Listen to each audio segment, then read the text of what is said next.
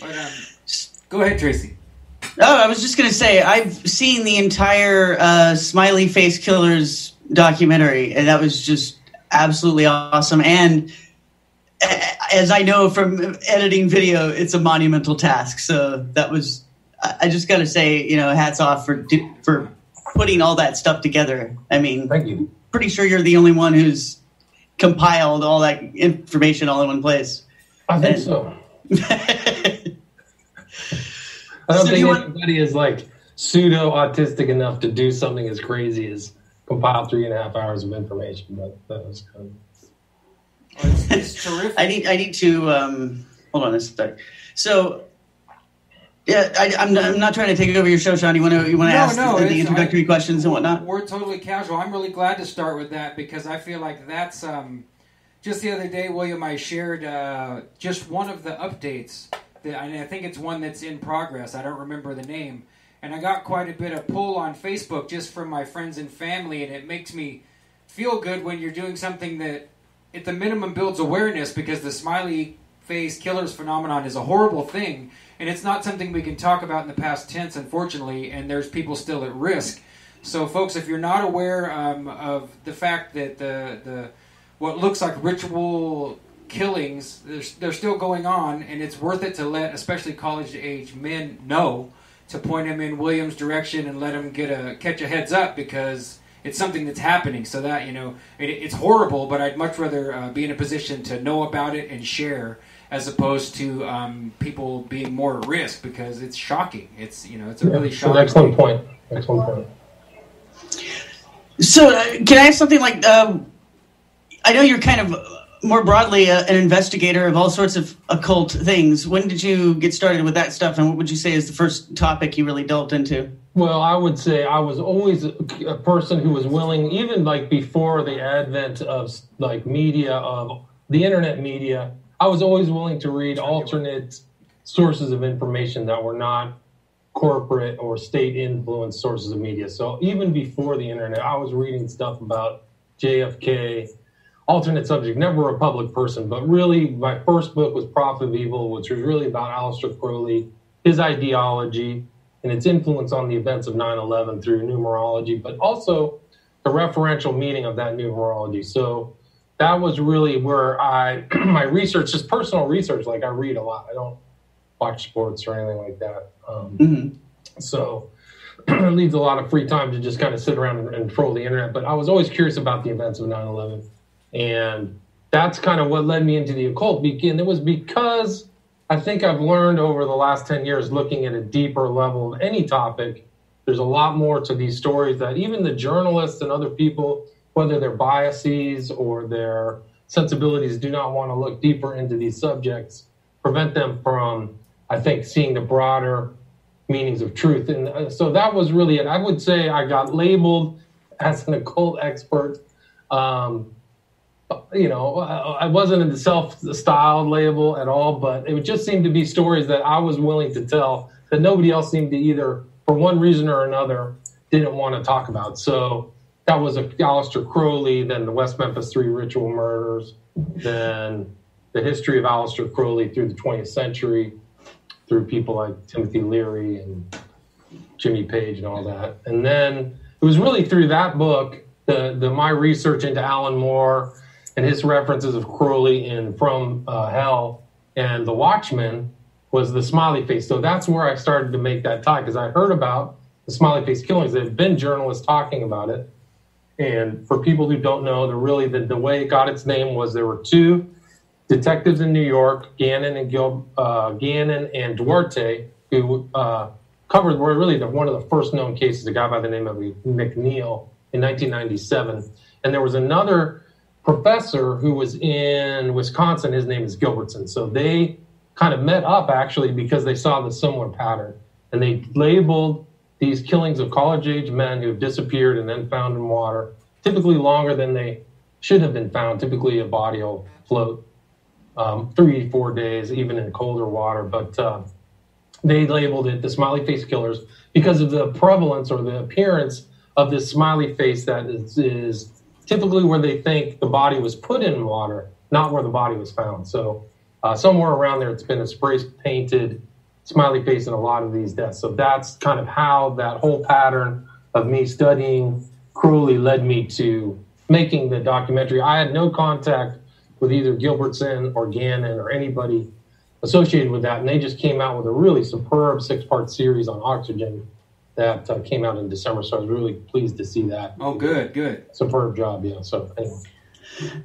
I want to ask you about this. There's this mockumentary that is on YouTube, and it won some awards at Cannes. And so when you look on YouTube for stuff about smiley face killers, this is the first thing it presents you. And since it's a full movie, someone who doesn't know much about the subject will just end up watching this whole thing.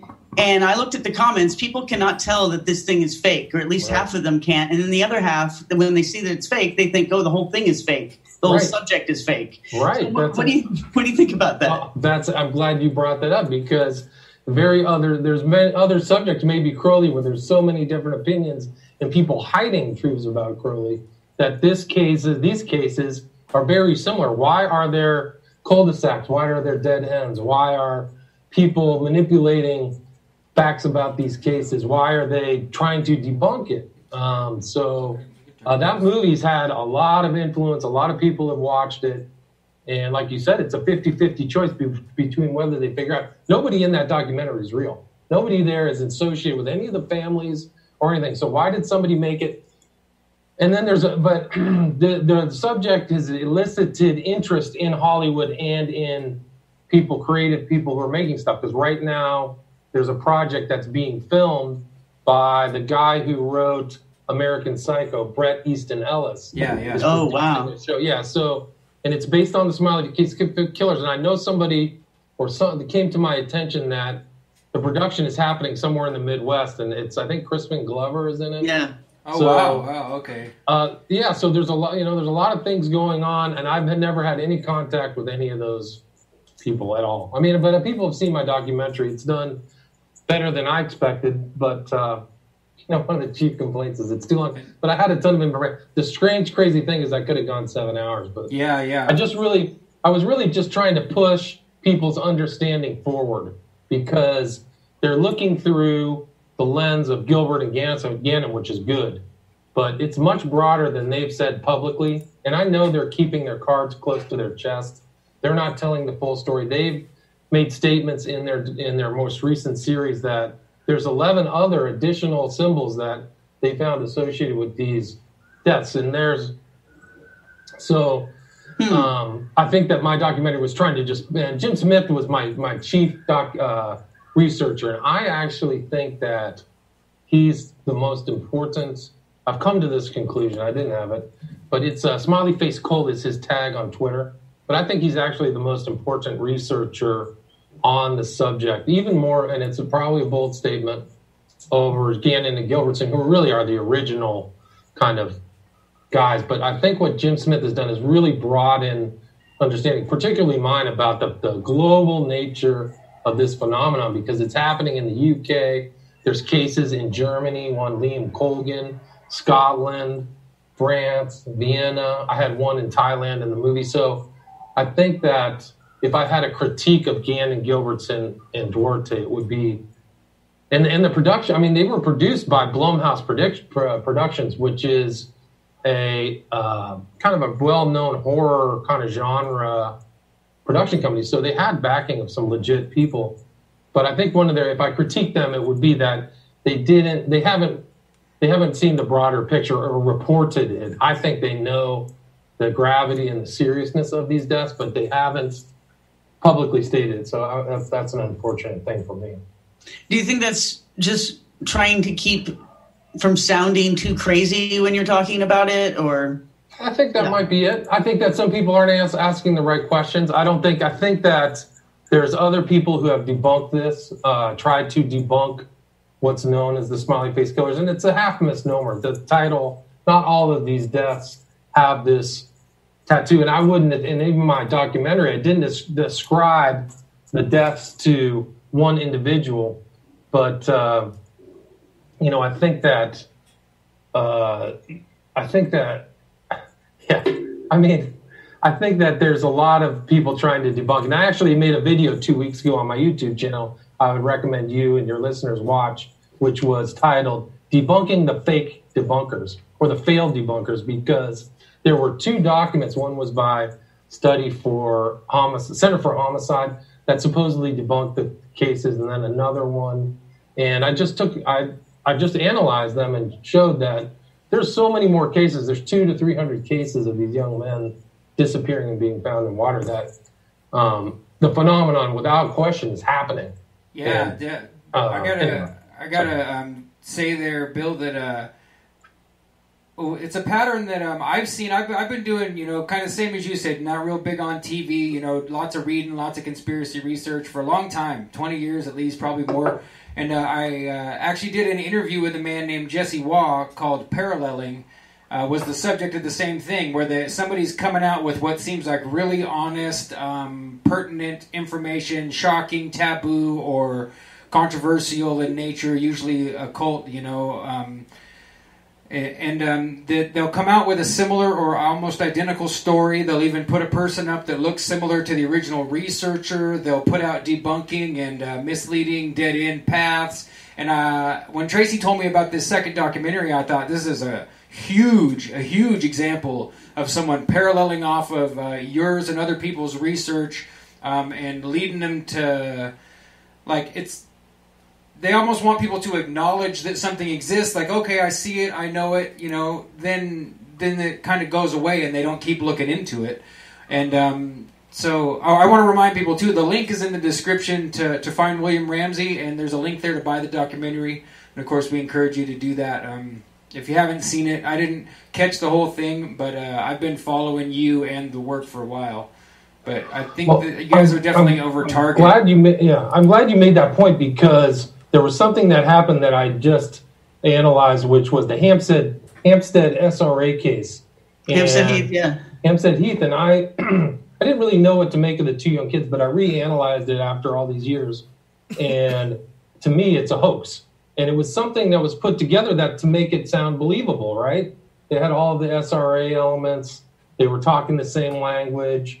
There was child abuse. There were so-called rituals. But when I really looked into it, it was fake. And it's a real concern, because some of these people are discounting, like you said, discounting real phenomenon by referencing hoaxes or fake stories or fake narratives, and then saying that extrapolates into the entirety of the phenomenon, which is a logical fallacy, but still, that is happening. That, like you said, these fake stories are definitely being proffered by people for either profit. I think half of the UFO community is hoax, at least half. Yeah. And there's tons of money being made by these people. So that's one subject matter, whether it's Satanism, parapolitics, UFOs, where all of them have that problem of hoaxers who really are informational snake oil salesmen. So, and it's happened in this Smiley Face Killers as well. In that documentary, the fake mockumentary, one of the elements that it has in it, which I couldn't believe they were being this blatant about setting the kind of trap that we're talking about. But the person who's the main investigator in that story, in that fictional story, it comes out that he was faking a lot of the evidence, and then at the end he's kind of saying, well, I was doing it to try to get people to believe it, or to get them to take it seriously. But so the researcher gets debunked in the fictional documentary as being a hoaxer himself. So, right. Interesting. Great point. Imagine that's you, that they're that's basically, this is someone standing in as you, trying to represent you to people that haven't seen your actual work yet, so that when they hear about you later, that's what they're going to think about. That's just what I imagined, because you're the go-to expert on this subject, and so who else are they portraying but you? That movie has had tons of views. Last time I checked, it's over 1 million, so somebody's clicking on it, and I always field those questions whether it's real or not. So it might even be, what's really scary is that might be the most referenced film and document over all the subjects of anything involving what's known as the Smiley Face Killers. It's scary. It is, because if it's if it is real, which, we all believe it is, everyone who's talking at the moment, well, it's very dangerous then to throw people off the trail there. Right. With something that's serious, because people actually, this is something that's ongoing, still a threat to young men. And what you've been describing about how these guys are being slipped roofies, basically, right. Usually that's how it seems to start. Well, that's something that guys aren't looking out for, and they should. Right. But only if they would have heard a story like this would they even think about it. Great point. Absolutely. So I think the predators who are out there had that advantage. So I think that it's important to get the word out. I think it's kind of creeping into the consciousness with greater presence than any time in the past now because of this new documentary. And also, there just more people are involved in the story. And for people who don't know, there's probably 10 armchair researchers like me who have massive spreadsheets, Excel spreadsheets with names, dates, circumstances, and they're looking through all these cases. And, the numbers are off the charts. Nobody wants to really publish their findings, which you can't really blame because people could misuse it. But there's a lot of people working on it now that I can't disclose, but it's there's a lot of things happening outside of the public purview. And really, just to reference the oxygen thing with Gannon, Gilbertson, and Duarte, they had the more case that I followed. So when I really started researching was probably 2016. The first case I followed where I followed a man who disappeared and then was found in water was Joey LaBute out of Columbus, Ohio. And he was on Grindr. And I said, if this guy gets found in water, I'm going to freak out. He was found in water in the Scioto River. But one of the main cases that I really researched was a guy by the name of Dakota James, another young gay guy on a gay dating app in Pittsburgh, PA. And they featured him in that documentary, in that Oxygen series. And they did an hour-long story. And it involved really one of the primary medical examiners, not just for the smiley face killers, but for the U.S., the guy that most people are familiar with. His name is Cyril Wecht. And he was the first guy to read the medical examination report of McNeil in New York, but he also read Dakota James's and found that the medical examiner, the original medical examiner, whose name is Chinese guy, who not even an American, bungled the medical exam because Cyril Wecht found ligature marks on the neck of Dakota James, and his body was it wasn't in the water for 40 days, according to Cyril Wecht.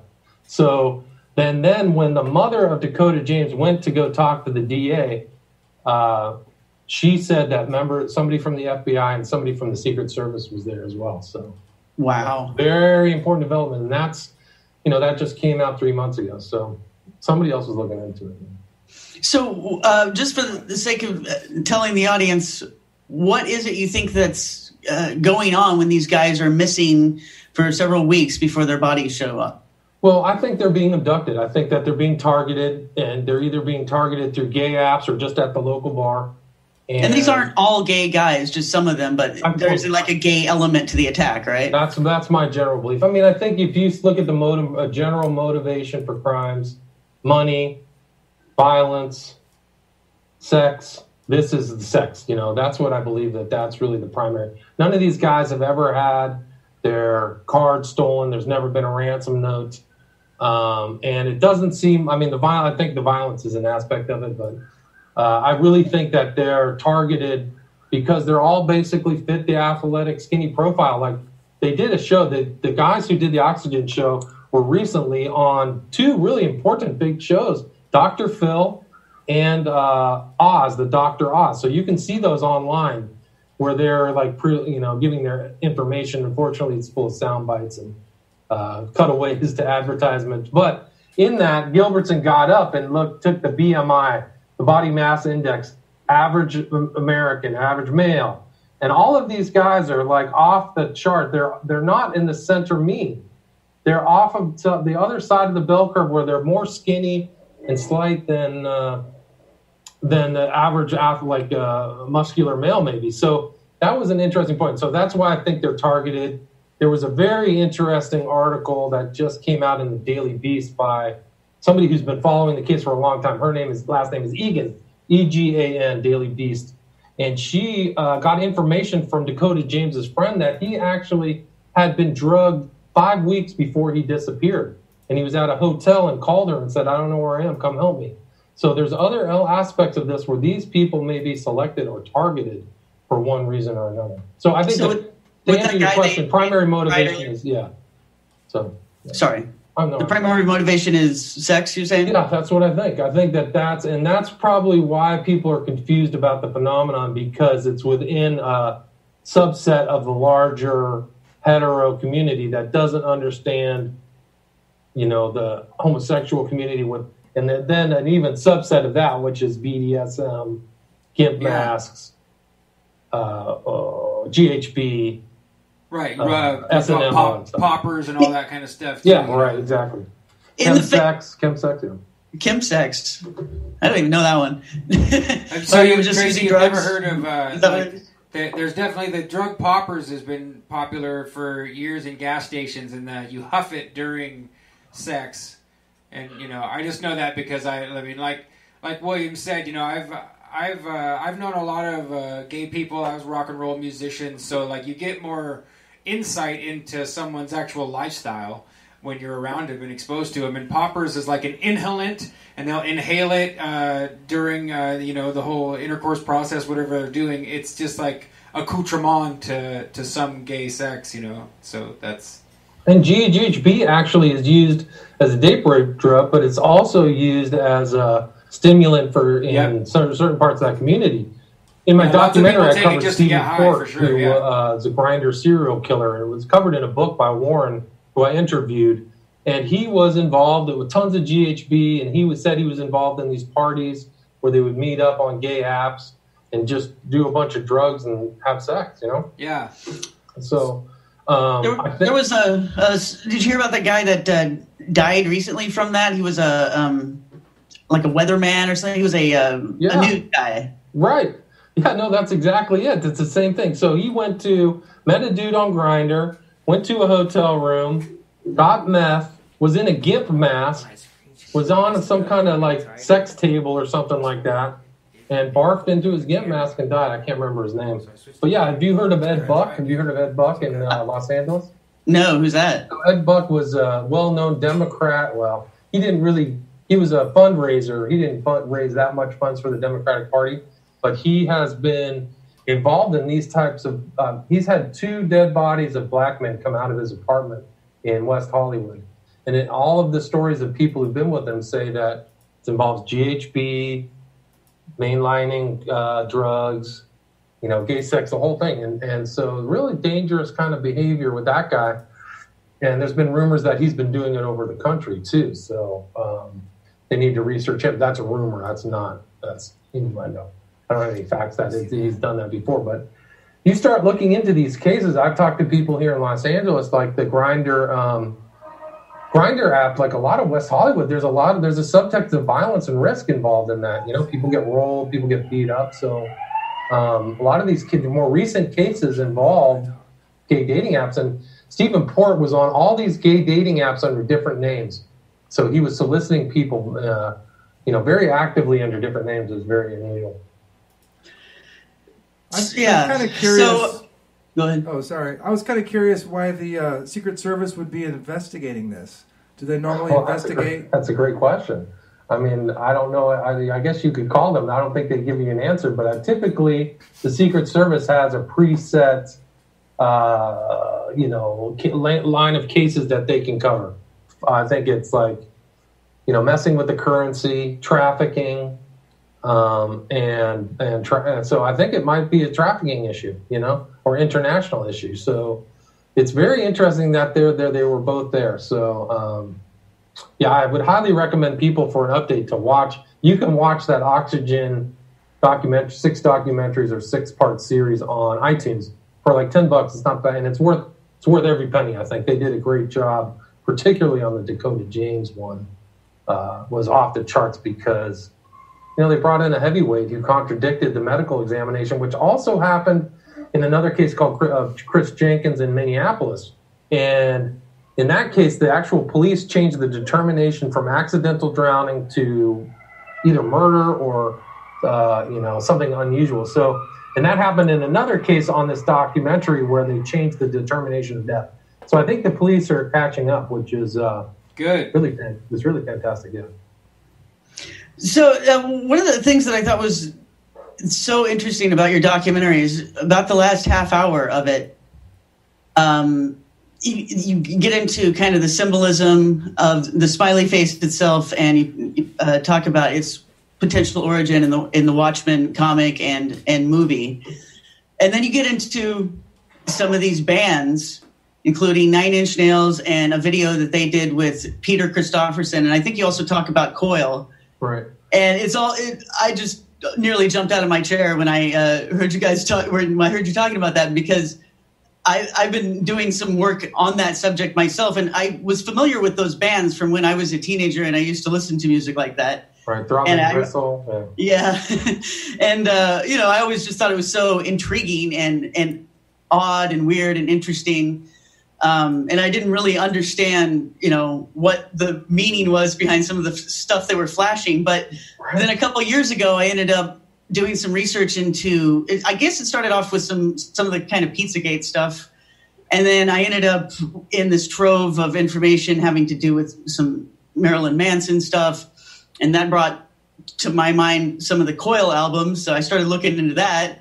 And then I saw for the first time in my life the actual video to Love Secret Domain, which me and my friends used to dance to at the goth club, and we all, it was one of the creepiest songs I remember, but I never knew what was so creepy about it. Now I see the video, the guy's dancing there at a Thai brothel with little boys. Yeah, it's not girls, though. They're 12-year-old boys in G-strings, right? Yeah. Yeah, and he's like gnashing his teeth at them, or the front guy for the band is kind of threatening them with the lyrics to the song while he's watching them dance. Right. It's just his name is John Balance. So John Balance and him are on Coil. But Christopherson, preceding Coil, he was with the Throbbing Gristle. Yes. Right.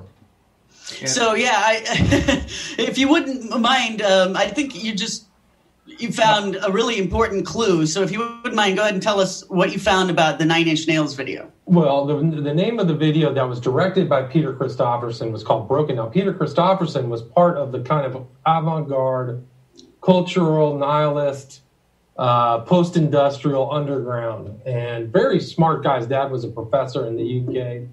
But he also, before he even got into videos, he did a lot of album covers. So he did 3 album covers for Peter Gabriel. He did a cover. He actually did Presents for Led Zeppelin that features this weird 2-dimensional black kind of obelisk. Yeah. That was very creepy. So he had a real kind of dark occult sensibility because he was a dark occultist. He collected Crowley stuff. And the music was kind of an outlet for a lot of his ideas. And you can see the traces of Crowleyanity and general occultism that flow through there. But I had seen one of his videos, Broken, that really emulated a snuff flick. And when I was studying the Smiley Face Killers, I had remembered that video, and I was like, I got to watch that again. And I realized that video was an encoding of the same MO of what is known as the Smiley Face Killers. They're driving around, they see a young man that fits the exact profile of the victims, the real world victims. He gets abducted, tortured, and he's drowned at the very end. He's actually drowned in a kind of BDSM kind of thing. And I featured that picture from Peter Christopherson on the cover of my documentary because I think there's a potential that these victims are pre-drowned. They're not drowned in the rivers they're found in. And it's a false assumption that clouds the understanding of these cases to say that these are all drowning victims. There's absolutely very little proof that a lot of them are drowned, a lot of not public proof. So they're found in water, but that doesn't mean that they drown there. So that was really the key for me to look into Peter Christopherson. I knew he was that person. And I had known, about Crowleyanity, Crowley's influence. So researching him and having him talk about excrement, and excrement is holy, and there's pictures of him with John Balance smearing their own feces on their face. Yeah, I was shocked at that. Yes. That the whole segment at the end of the documentary, I think you're reading the lyrics or insert notes or something where they're essentially confessing to be killers. They're saying, I am a murderer, and there's photography of them with totally being scatological in the most disgusting way. I mean, it's just terrible. I mean, that... Right. I mean, and then you get into like the same kind of Crowley idea where the bodily fluids are holy.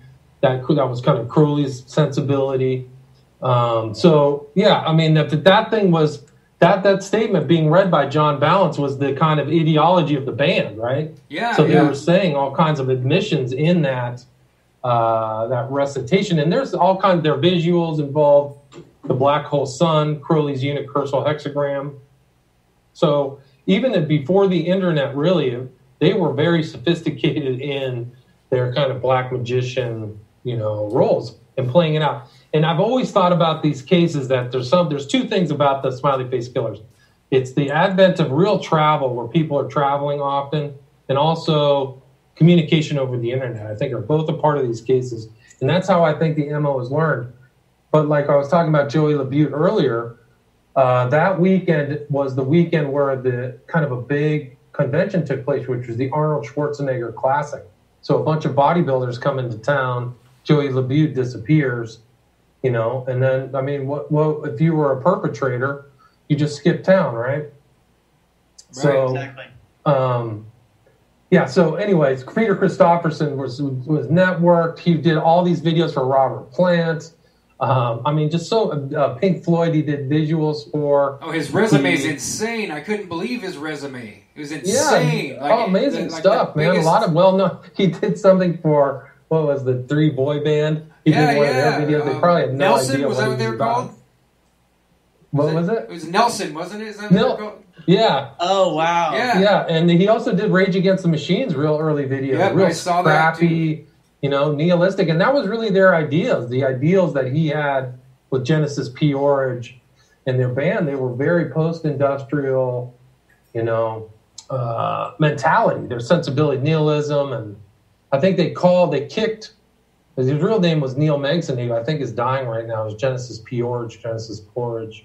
But they kicked him out of England because he had either real snuff films or fake snuff films recorded, and people called him the wrecker of civilization. So, they have a very remarkable pedigree, and I mean,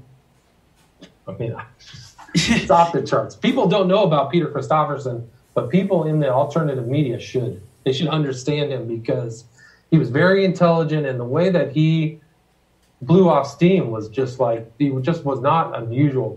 He was a very unusual person, and I include him right there at the end of the documentary wearing a shirt that says "I'm evil," because I think that really was his sensibility. Was he was going to really investigate at an intellectual level all of the aspects of being an evil person. Yeah, transgression to the max. I agree. Exactly. That's the idea. Exactly. Maximum transgression. This completely inverted concept of. Exactly. That very few people would ever want to do or give themselves over to. But I think him and John Balance went that way, and John Balance went insane, seemed to go insane, and woke up in the morning drinking wine. God only knows what kind of evil stuff they were involved in. But he supposedly fell off a ledge and died. That's the story they're telling. And then Peter Christopherson died at a fairly young age in Thailand, where one of these weird cases happened. Not at the same time, but both of them are dead. But they left a record, I think, that people who are studying the occult, not for an occultist purpose, but just to see what these guys think, really should look into. Do you think that people kind of find it hard to believe that artists who do disturbing imagery in their art, in their music, would actually go ahead and do it? And yes. To me, it was hard for me to get over. And I had to think, well, why is it hard for me to get over? And it's because I would think that if I was doing a crime, I would want to hide it and not let everyone know. And so you think, like, why would you write a song about it after you just did something like that? But really, it's a way of hiding in plain sight. Right. And then the other thing too is if there's an occult aspect to this, which I mean, that's all it is. It's an act of occult. It's a magic act. Then letting people know in a almost in your face way and just daring them to take you seriously, that might be part of it. Part of the sacrifice. Well, I would agree with that. And I think you make an excellent point, is that they use different language. And I think the smiley face symbol and some of these other symbols are a way to communicate to fellow travelers what is going on without ever admitting anything, right? So if people see the smiley face tag, they go, okay, I get it. You know, the other people who are into that stuff understand it. So I do believe, and if you look at like the broader context of criminal groups, whether they're gangs, Crips, Bloods, Latin Kings, they all have these symbols, you know, these symbols that they mark themselves, tattoo themselves with. If you see these smiley face tattoos, they're all over the place. D. Antwoord, this one band guy, who's a well-known rapper. I mean, it just goes on and on. You'll just see all these people that have, in addition to other occult symbology, have this smiley face. So, have you caught what's going on with Die Antwoord recently, Bill? Have you seen that? I heard that there's even more crazy stuff these guys are involved in. You know, so Die Antwoord, allegedly the singer, the main male figure, his name's Ninja, and he had like a little 15-year-old underage understudy and got high on mushrooms, pretended to be demon possessed, and sexually took advantage of her, and she was keeping it on the down low, and now she's bringing it out in the press. And yeah, I heard about her. Yeah. Sorry to jump in, but I just want to say she's 20, and they're going around suing everybody who's talking about this. So just want to put that in there. She was 20. Yeah, okay. Thank you very much. Alleged, yeah. Those are all speculative and alleged. We don't know them. Yeah, exactly. Right? I wasn't there, certainly. So okay, well, neither was I. So and, I was going to that ask was the alleged story. But I actually did hear it. That came to my attention. Yeah. So he has the 23 Enigma tattooed on his shoulder, which goes back to Burroughs, and actually the smiley face goes back to Burroughs. Burroughs used the smiley face, which is why I think Nirvana used the smiley face as Cobain's affinity for Burroughs. Do you know that Cobain and Burroughs did an album together? No, I remember that one. Yeah, they did some really underground work together. There's pictures of Cobain with Burroughs, and Burroughs is supposedly, I don't really know that much, but I was told that he was like one of the early writers of it as a gay revolutionary. This whole idea that the gay culture is an elite culture, that they can do, kind of do what they want, kind of like Crowley. And so that was some of his writing, which, ties in. And somebody has sent me some incredible stuff. There are gay writers out there who have views that, these young men are their, ideal partners, whether willing or unwilling. So, it's their harvest, exactly. I've seen it. Yeah. Ginsberg, so the whole different direction. sensibility that nobody would ever know. Yeah. But you start reading some of these gay, nihilistic literature. I can't remember the guy's name offhand, but it is off the charts. It's unbelievable because it fits right in with the ideology that would inform somebody to do these types of crimes, this type of crime. Are you talking about Hakeem Bey by any chance? No, I know that guy. He's an occultist. No, I'll see if I can find his name. But Allen Ginsberg might be the name. I remember somebody giving me a book of poetry of Allen Ginsberg's and reading through it. And, like some normal kind of far-out beat poetry, and then like really hardcore gay erotica, and specifically focused on young men, talking about... There's a video of him... at a NAMBLA conference, writing poems about young men. So. Yeah, Ginsberg, and those guys all, and the whole, I saw it's either in the documentary or otherwise. I was absolutely shocked to realize to what depth science fiction in general is kind of painted into this boy love NAMBLA ping pong pizza corner. Like all of science fiction, like the same accusations are put against, who's the man? 2001 Space Odyssey, his name slips. Arthur C. Clarke. Yeah, Arthur C. Clarke. Like, they were going to give him a big award and pulled it back because he was over there in Sri Lanka playing ping pong and openly soliciting boys and not ashamed, not hiding it at all, so. There was a article that was suppressed that I include in my book, Children of the Beast. It was totally suppressed by the government in the UK where he admits, I just pay him a little bit of money. They'll do whatever he wants. Yeah. Like he's flat out saying that is his class, and he supported the ping pong club. That's where he would go to, predate on these Sri Lankan kids. Yeah, it seems like it's always ping pong. Yeah, ping pong. Well, there's an interesting scene in Kubrick's Lolita where there's a ping pong scene. So it seems to be a symbol, a known symbol in that community. And Pizzagate was never properly investigated, and there are some of the videos that are taken inside of Comet Ping Pong have people wearing smiley face symbology. So it's there, it's there. And people on that Instagram account, nobody ever mentioned it. Not his, but his friends, Elephantis' friends, have all kinds of smiley face symbols. So pretty dark stuff, man. I've gotten the impression that the ping pong thing indicates a group situation where you've got the victim in the middle and then two perpetrators on either end, basically. So I've been that's not too graphic, but that's putting it nicely out. That's. I'm just laughing nervously here, but now I'm trying to find this guy. Yeah, if I can find his name. But I'm sorry. Go ahead. No, it's fine. I just wanted to ask, has any, I guess most of these cases there aren't autopsies because they're assuming that they're drowned, right? So, correct. But I mean, yeah, have they found any evidence of these guys being raped? Or I know there's some evidence of torture, like cigarette burns and things like that. Right. Well, it's a tough aspect of these cases, is because there's supposed to be a state mandated medical exam on anybody. But their question is how authentic they are. If you look at this case of Joey at Dakota James, the thing isn't even correct. You had a foreigner guy, Shu Wang or whatever his name was, doing a lousy job. And how common is that? How common is that for all of these cases? You don't know. So I mean, in the McNeil case, the family waited 10 years to get the autopsy. When they got it, they found out their kid had been blowtorched in the upper body, and the cops never told the family that. Wow. So it looked like he had been in a chair being blowtorched, just like the broken video. And the same thing happened with Chris Jenkins. So when the families get these autopsies, and there's even cases just this year where the same thing has happened in Austin, where they get this medical exam that's just totally different. So when I've had the unfortunate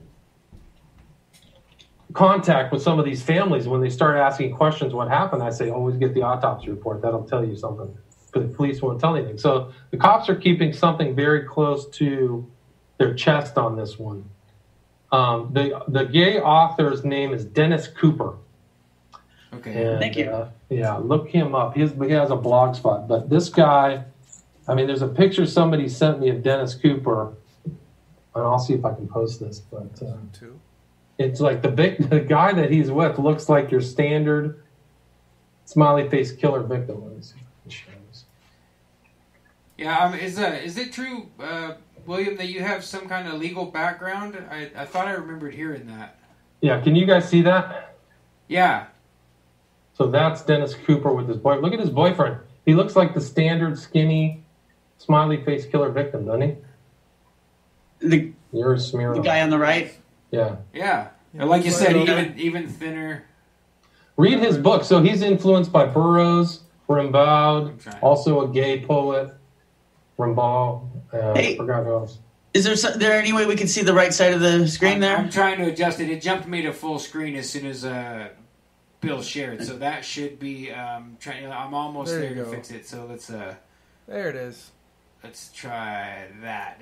I'm sorry. No, it's fine. We've only recently started using Zoom, and we love it. It's worth the money, but all the functionality is not 100% yet. But is that showing it to everybody there? Is that? Nope, I changed it back there. That should be. But like you said, Zoom is so much better than YouTube. It's not even comparable. Yeah, exactly. So I do need some time to sit and practice with it a little bit more, but I'm already way happier to... Did you get that picture? Do you want me to post it again? Yeah, just leave it there for a sec. We can see it. I think the body language there is just fascinating. What the guy on the right looks like, and then how the guy on the left is just smiling. Yeah, he's has a hand over his mouth to cover the fact that he's smiling about it. It could... Who knows? He could just be like, hey, look, Right. If you read his stuff, this guy's stuff, I was told it's just like super, corruption, that kind of gay, avant-garde, heroin user, that kind of mentality. So, yeah. Do you ever see people on Twitter threatening other people in a covert way? Like now that my eyes are open to this, I see it a lot, especially on certain accounts. Tell me more. What do you mean by that? Like dropping hints to people that they're trying to intimidate. People that might be a future victim or something. Oh, well, yeah. I mean, I think that Jim Smith has seen things where these people are being told stuff, or there's a very strange text being sent at off times by some of these people, or they've gotten text like, "This is a beautiful full moon." Mm-hmm. So that's kind of a taunting aspect. Whether they're outright being threatened or like something's bad is going to happen, I've never seen anything like that that's really that overt. But, I was ashamed that none of these Grindr accounts are ever subpoenaed and figure out who these people are. Because I think if they could solve one of these cases, they could solve 10 of them, just like Stephen Port. Because if you can get one guy who's committing this murder, you can trace him back and see if he's done it before, right? So it's the same thing. This guy, have you heard of the McAdams deaths in Toronto, where a guy was a predator in the gay community, and once they traced one person, they actually arrested him while he had a victim, a young man, tied up on his bed. Wow! He literally had abducted somebody and tied him on his bed. But if you look up that case, it fits like my perpetrator typology to a T. He had kind of older victims, but the people had all of those missing person signs up on, street lights and sides, like, where is this person? And people didn't know where they went. And when they traced it back, they found out the dude had killed like 10 people.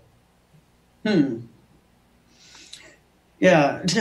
Wow. It's just so mind-blowing. Like the confessions and depositions, the filmed, that stuff is just bone-chilling in that documentary of yours, Bill.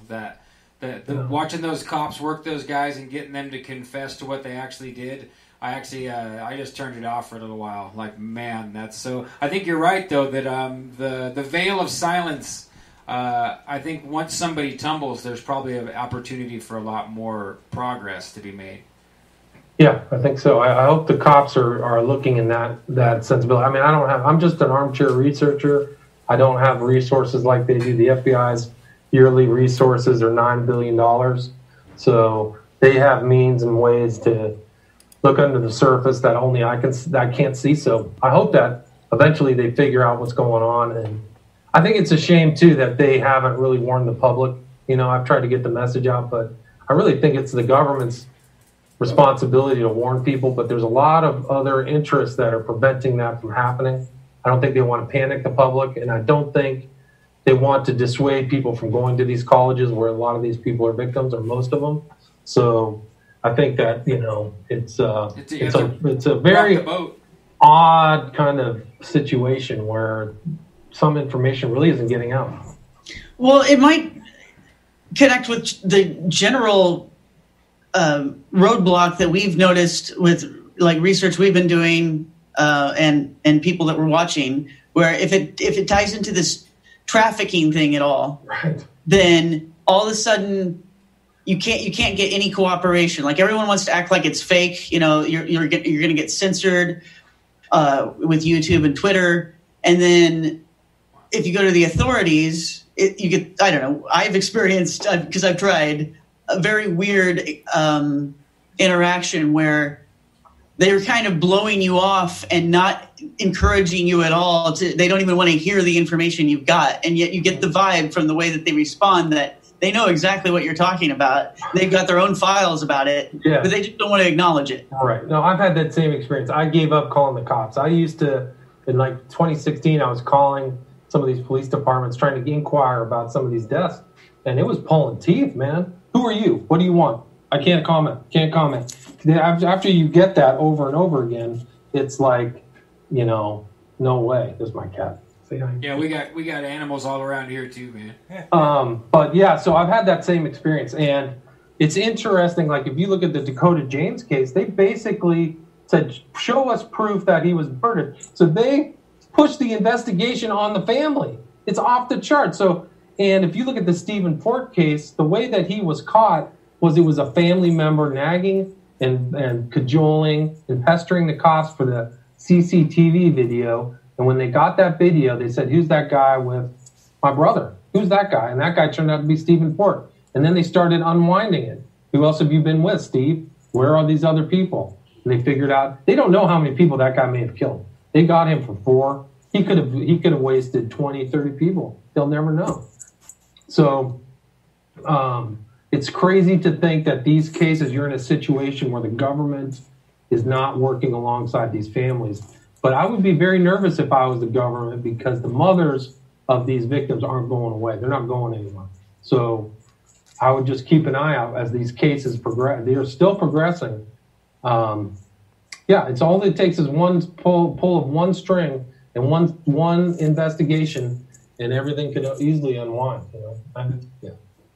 So it would take. Don't you think this kind of crime that just takes a lot of nerve to do? I mean, wouldn't you be afraid of getting caught, especially if they're doing it over and over again? But if you look at some of these cases, so there was a girl. Her name is Elise Soper, and she wrote about the drowning cases just in Boston alone. There's like 30 cases in Boston, 30 in New York, and she had a blog called Cryptid Antiquarian.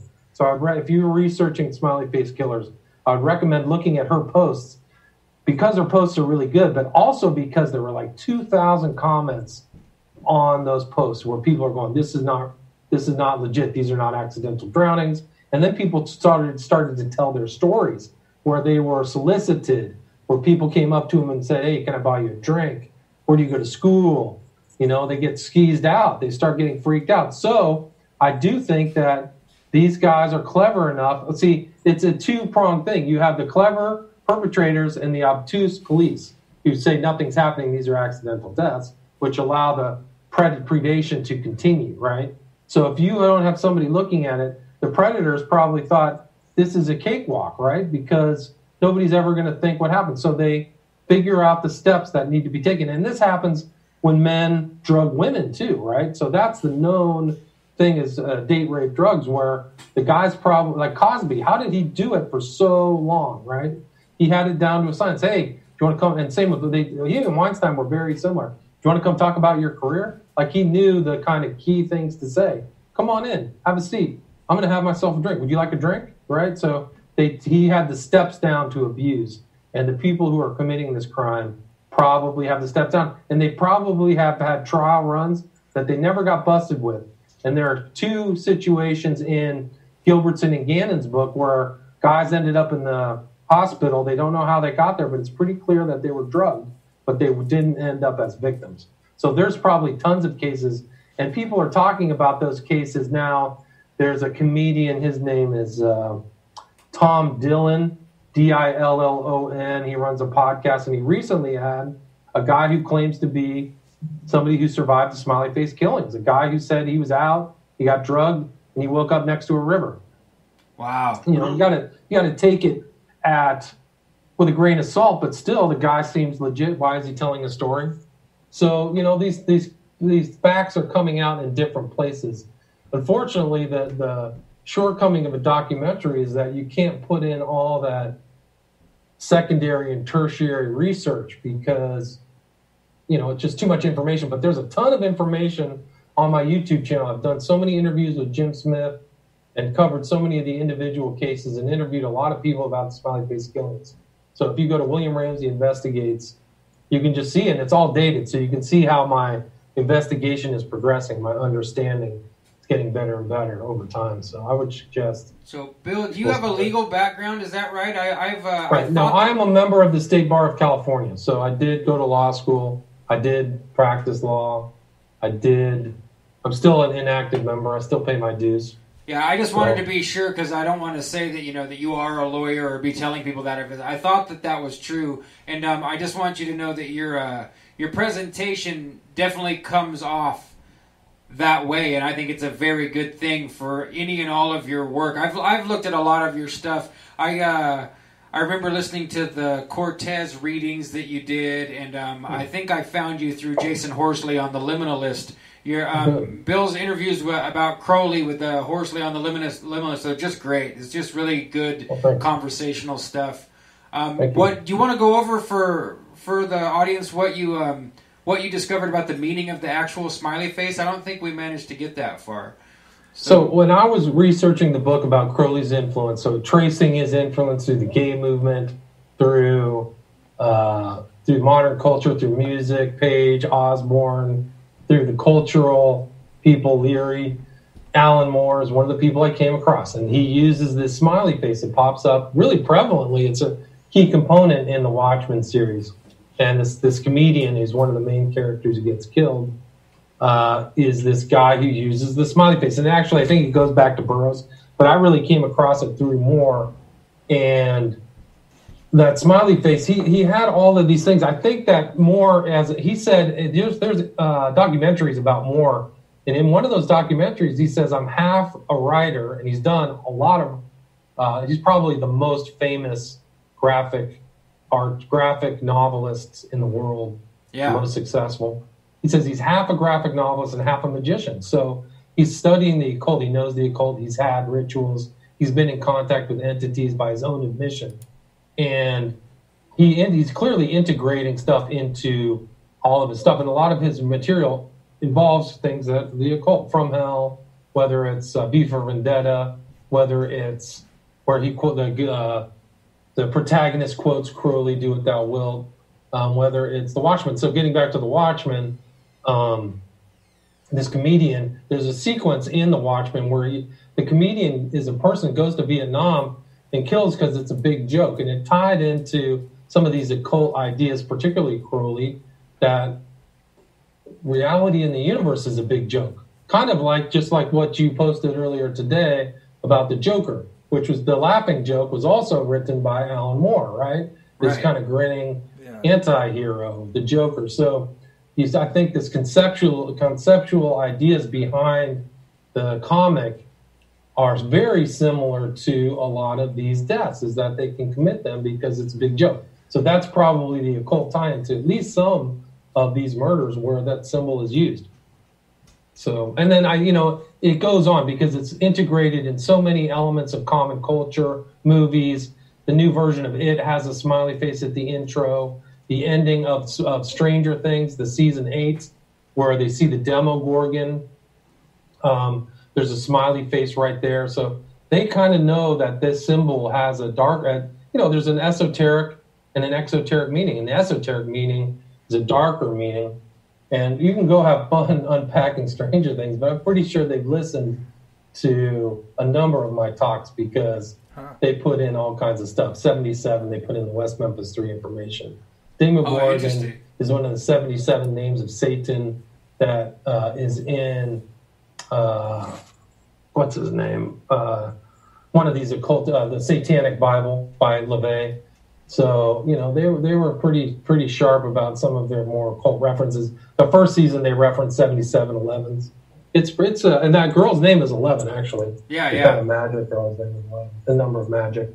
So, anyway. So, hey, I've got your book, by the way. Hey, and, this is where I first heard about you, this book. And it was really, Well, it was really an eye-opener because, there we go. Sorry. It was originally just a manuscript. That's why I kept it 8x10. Now the new version is 6x9. It'll fit on your bookshelf, but thank you. So yeah, all these numbers that you're mentioning, 11, 77, 93, and 175, these are all numbers associated with 9/11, and then you show how Aleister Crowley had lots to say about the meaning of each one of these numbers. And then you even tie it into the Bush family.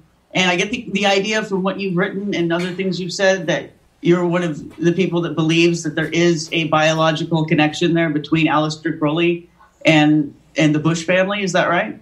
Well, that's a good question. I think, looking at all the facts, what makes the most sense, even though I have no evidence, is that the arranged marriage of George W. Bush, or George H.W. Bush, the senior, and Barbara Bush was an arranged marriage, knowing that she was the offspring of Aleister Crowley from her mother, Pauline Robinson, who was in France at that same time Crowley was, and was alleged to be a servitor while Crowley was doing one of his rituals called ECL, Erato Comatose Lucidity, and it required servitors. So I think that the times and dates, sensibilities, ideas all fit together, that they're actually kind of this elite, something out of a science fiction movie where they were put together for breeding purposes because they believe that the best genes and this kind of mentality is really ideal. So I think that it all fits together. 9/11, the dates, the occultism of the Bush family, the skull and bones, the fact that the numbers are used in sequence in such a very intelligent manner. 1177, the Liber Oz, the numbers of the devil, the fact that 93 is really a Crowley number. It references in the Kabbalah to two supreme concepts within his religion, Thelema and Agape, will and love, right? Love under law, love under will. But then the 175 is even more sharp because it goes back into this notion of people who love Satan, that they adore him. The adoration of Satan. You'll see that in common culture. It's a common phrase. And so, and that's supposed to be like a ritual. It's a ritual act. So then you can kind of look at it in the broader context that 9/11 was a very sophisticated mega ritual involving occultism to make change in conformance with the magician's will. And that change was really a global change, New World Order change that family was interested in promulgating. Well, this is the same mentality that you're describing with the smiley face killers, really, right? To kill so many people for some ritual purpose and then, laugh about it afterwards. They're laughing. And it's like, so that would explain then why the Secret Service is investigating this subject, or rather perhaps investigating people who are investigating it. And that's an excellent point. I'm glad you made that statement. Well, it's okay. So on the one hand, you've got this, criminal case that you're or ongoing set of criminal cases that you're studying that someone could look into without knowing anything about conspiracy theories and just take it totally seriously and never really have to get off into the weirder subjects in order to understand what's going on there. But then it's got to connect to this other stuff because, so people think about Crowley. If people have ever really spent a lot of time studying him, and especially if you've ever, dipped your toe into any of these groups that he started and that continue to basically worship him. Give me 1 sec. Hold on. Sure. Yep. You can keep going, Tracy, or I could just cover for a second. It's all right. I'll do that. Okay, yeah. It's like you don't think of these people as being the Illuminati, right? You don't think of them as being the big conspiracy, the controlling the world, because you just think of them. Well, you can see them influencing these kind of weird bands that we're talking about, like Coil and stuff, and definitely Crowley has had some influence in pop culture, and so the armchair researcher will find that out pretty quickly, but you still might find it hard to believe that, like, the people that are actually controlling the world might be into Aleister Crowley's magic too. Oh, sorry about that. Can you restate that? Sure. I'm just I said it in a long-winded way for the audience, but really all I was just saying, like, when you meet OTO people, for instance, your first impression is not that these are the people controlling the world. Right. And you might think that you can see them easily influencing weird bands and weird artists, but you don't think of Aleister Crowley being the grandfather of the future, or great-grandfather, I guess, of the future president. Right. But then you just explained how it could have happened, and there's actually a bloodline to trace there. There's actually a story to follow that makes it all make sense. It's not just that they look similar with their facial features. There's a reason to believe that they could be related. And then if you were to take that seriously, then you look at the weird things that have happened in the Bush presidencies and look at the numerology and the symbolism, consider the Aleister Crowley influence, and it all falls into place. It's mind-boggling, but I think you're right. Right, and that date, 2001, was such an important date. It was really a nexus point, a confluence of so many different things that, and those years of Bush were really incredible. There was all kinds of wars and social upheaval and the literal pumping and dumping of the entire economy in 2008. I believe they did it intentionally. I don't think that was some random event. I think absolutely engineered. To zero under Bush, and then deregged and then knew that the docks were all crap and that the whole thing was going to go down in a big old furnace, a massive dumpster fire. Because people then would be interested in trying to save their house and their butts instead of tracing any illegalities or criminality that was involved. So it all fits together. There's not proofs. I don't have proofs. But if you put that picture of Barbara Bush right up next to Crowley, it's a freaking carbon copy. I'm sorry to say that. They both have big, blocky heads. Crowley was of Irish descent. So, you know, these things fit together. And you can see that pattern of how that the, you know, the Bush family's influence on so many events, so many not very savory events, drug dealing and all kinds of stuff. I mean, yeah, I mean, honestly, I don't have a lot of proofs, but all the notions. Crowley himself, if you really research Crowley, he didn't really care if he had like out of wedlock kids. Somebody came to him later in life and said, "I want you to have my son." He said, "Sure, whatever, I'll do that." And he had children that, I think one of them, he said, "Oh, she'll make a nice whore, like real." Of course. He was never a parent. He never was around it. Well, it gets worse than that. I mean, there's some discoveries they made on one of his more recent books where he was raping his 2-year-old kid and his wife was doing it too. It's like he wrote that in Magical Record of the Beast, 666. So it's not a pretty tie, and it fits right in with a lot of this infant abuse ideas and stuff like that. So it's really grim. Crowley is a very evil person. I call it prophet of evil for a reason. But, you know, if it's will over right and wrong, if it's your will, whether it's triumph of the will like Hitler, you know, things go wrong. So I wouldn't be surprised at all if the people who are perpetrating the smiley face killer's crimes are, you know, triumph of the will types. Do it that will types. I think I told you that I saw on Instagram an art display that was pictures of it were being posted by people who were in the now modern manifestation of the Process Church, and a lot of them are holdovers from the original one. So they were having this art show, and there's a painting in there of Barbara and Aleister Crowley hanging out together. So it's almost like these people that I think would have some direct insight into whether or not that theory was true are making a joke about it. Right. Well, that's it. So then you see the insider joke, which is probably the use of the smiley face. Do you ever see the meeting of Ozzy Osbourne with George Bush where he was at the White House?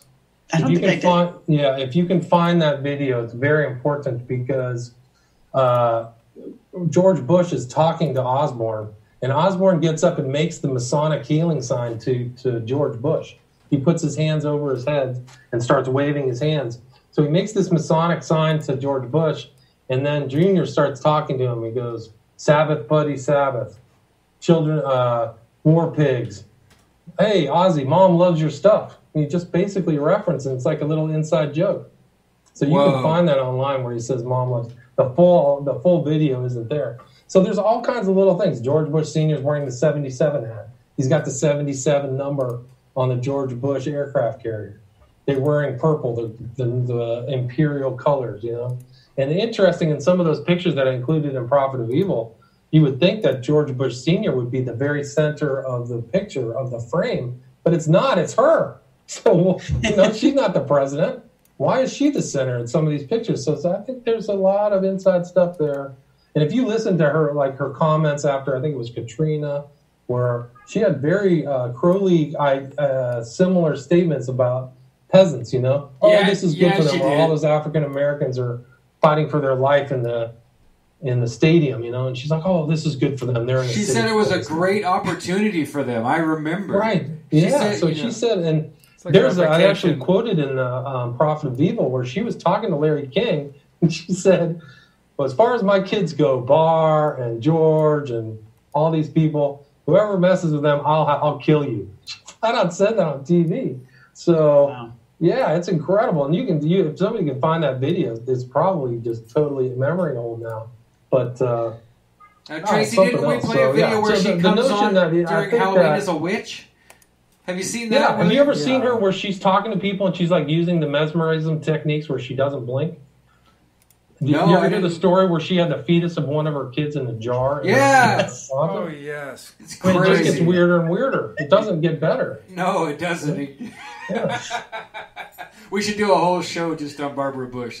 Hey man, you get into Skull and Bones. They have a private library. You know, they're involved in the Grove, at the Bohemian Grove. They're hanging out on all these elite occult stuff. Imagine what George Bush Jr. grew up in. You know, his dad's a master spy, high level occultist. You know, I mean, the guy was trained. I mean, I mean, you can just go into it. Do you ever hear the album Rio Grande Blood by Ministry? No, I'm familiar with It's Ministry, about but I've George never Bush listened Jr. to I it. mean, you gotta watch that. It's incredible. Oh my God! Listen to the song Rio Grande Blood. It takes one to know one, because they wrote some stuff about Crowley too. The Psalm 69, which was taken from Crowley's Book of Lies. Yeah, I know that. I know that song. Yeah, I was going to point that out earlier when you were pointing out the fact that it seems like the more layers you peel back of the onion skin, the more synchronicities and connections you find. And it's no coincidence that Al Jurgensen and Ministry and there's another industrial band from that time. They were in your documentaries to slip in my mind, but it's Ministry and another one, and Coil's kind of in the same group. The fact that they're making songs that are, on their surface, they appear to be the polar opposite of the current government, but then you get into where we all are in searching and looking, and it's like, oh no, it's like a commercial. You know, Ministry's like a commercial for the Bush administration's wars and their occultism. Dude, you got to listen to the album Rio Grande Blood. Do you know that it was nominated for a Grammy? No, I'm going to have to check this out. Yeah, it was nominated for a Grammy. I can't remember what year it is. I'll have to look it up. Listen, guys, I got to take like a 10-minute break. I'll come back, but I just got to go run an errand real quick. Yeah, no problem. We'll just keep you rolling. We'll keep rolling. Thank you. This guy fits in perfect. He knows exactly what to do.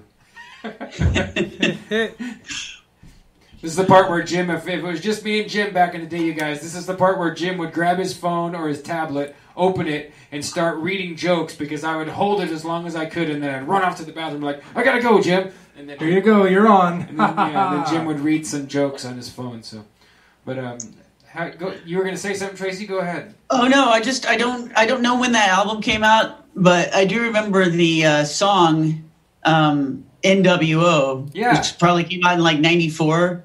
And, you know, he's got the scratchy voice going on. He's screaming. You can't really understand everything he's saying. But I remember him saying, he's like describing, you know, wars, I think, and kind of dystopian future of the New World Order. And then there's this line where he's saying, I watched the destruction through the eyes of a clown. That part I could hear. And so I remember when I heard that song, and I knew those guys were into magic and Aleister Crowley, and I already knew about, you know, I was a teenager, but I had already heard about, like, Masonic conspiracy theories and the New World Order and stuff. And I just thought that this song was occultists laughing about what the big occult conspiracy is. And so even though, the way that they look, the way they dress, the crowd that they appealed to, you would think that that's kind of the counterculture and therefore maybe the anti-government crowd, or at least the establishment crowd. But I don't know what they would say now in an interview, but I took that song at the time when I first heard it as laughing praise and enjoyment of the horrible reality that the New World Order was creating, you know? And so, and not that I thought necessarily they were part of it, but it was almost like they were being spokesmen for it, you know? Right, and it seems like, I thought it was just earlier today, it slipped my mind, but something similar where we,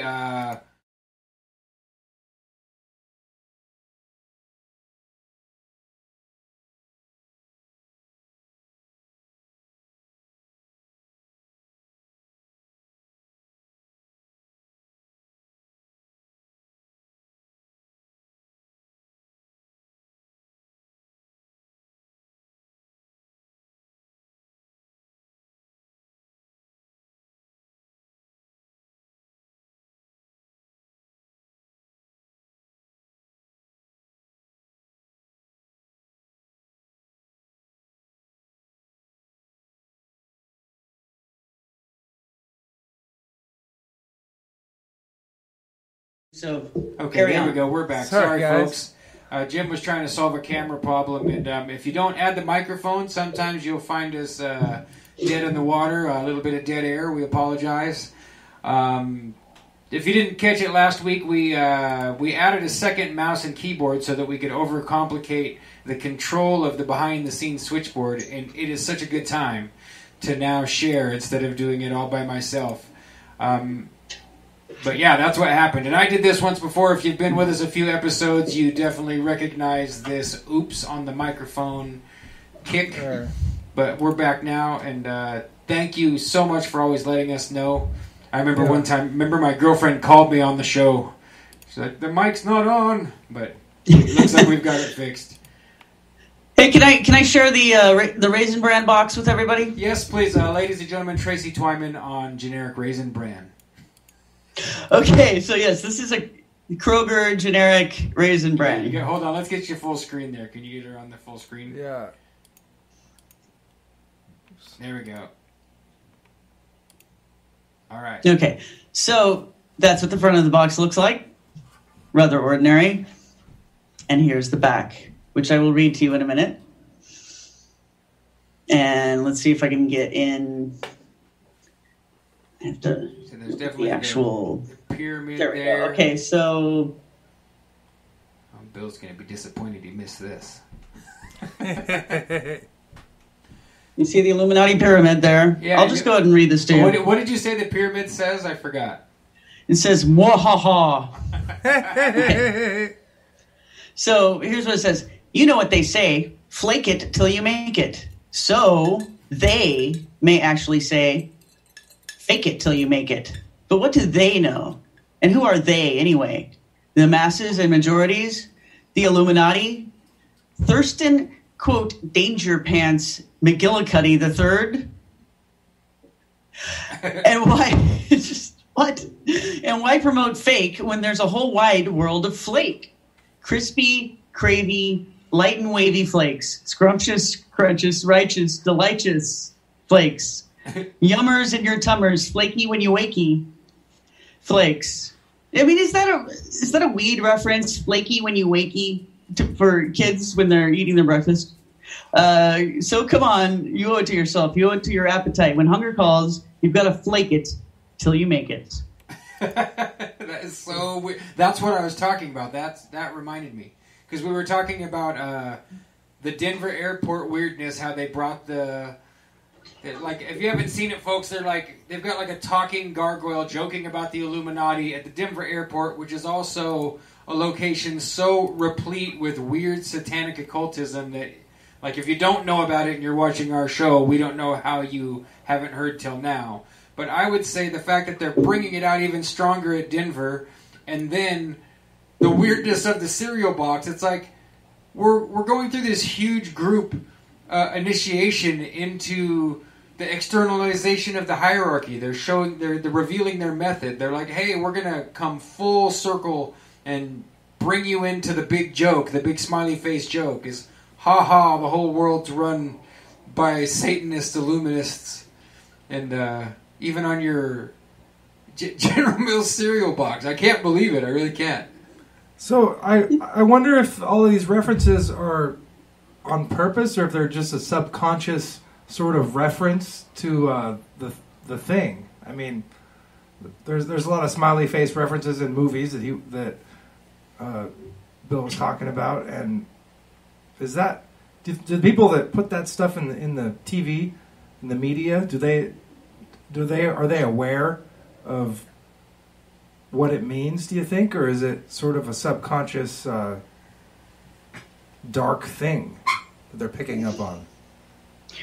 I think we can have Bill clarify for himself, but I think he might not be necessarily saying that every smiley face has this dark occult meaning, or it may actually have an origin like that, but it's a context thing. So it's when you see this particular graffiti next to a place where some guy disappeared and later was found in the exact same manner of, turning up weeks later in a river, And it's a accumulation of evidence over time after you see it over and over again that this is a clue to the fact that these things are connected. And it's also a clue to what is the motivation, to who's doing it and what's the motivation. It's not a very specific one. It's very vague. And of course, it's vague enough to be deniable. Like, you see all sorts of things. You see For a Good Time Call, and you see gang graffiti, and you see swastikas and things like that. So all of those things could be very sinister in a different context. Well, do you remember that obscure... This is sinister because of the context. Do you remember that obscure movie, what was it called? With Tom Hanks, where he did all that stuff. I forgot the name of the movie. Just slipped my mind. They're running Tom Hanks. So it must be the one with the box of chocolates. Yeah, the box of chocolates. Forrest Gump. Yeah, Forrest Gump. Thank you. Forrest Gump. There was a happy face, smiley face T-shirt that he invented. And also, really? Was there a smiley face in Forrest Gump? Yeah, he was running across the country, and somebody gave him a T-shirt, a failed T-shirt designer gave him a shirt, and he wiped his face on it, and what ended up happening is it made a happy face, a smiley face on the shirt, and the guy sold him and became a millionaire. Hey, and then supposedly the dang volleyball's a smiley face too. Oh yeah. So yeah, we're finding some extra smiley faces here. I was also thinking about the ping pong in Forrest Gump. He was a ping pong champion. That's true. It's another reference to this weird stuff.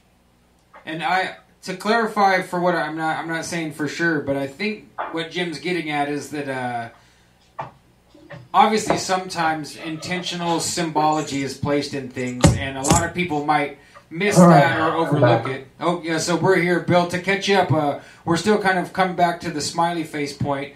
Okay. Jim, I don't know if you can see Jim. Jim's sitting here too. I saw him. Yeah. So I was trying to screen share, but it was messing us up. But he was pointing out that in Forrest Gump, Tom Hanks wipes his face and it makes a smiley face on the T-shirt.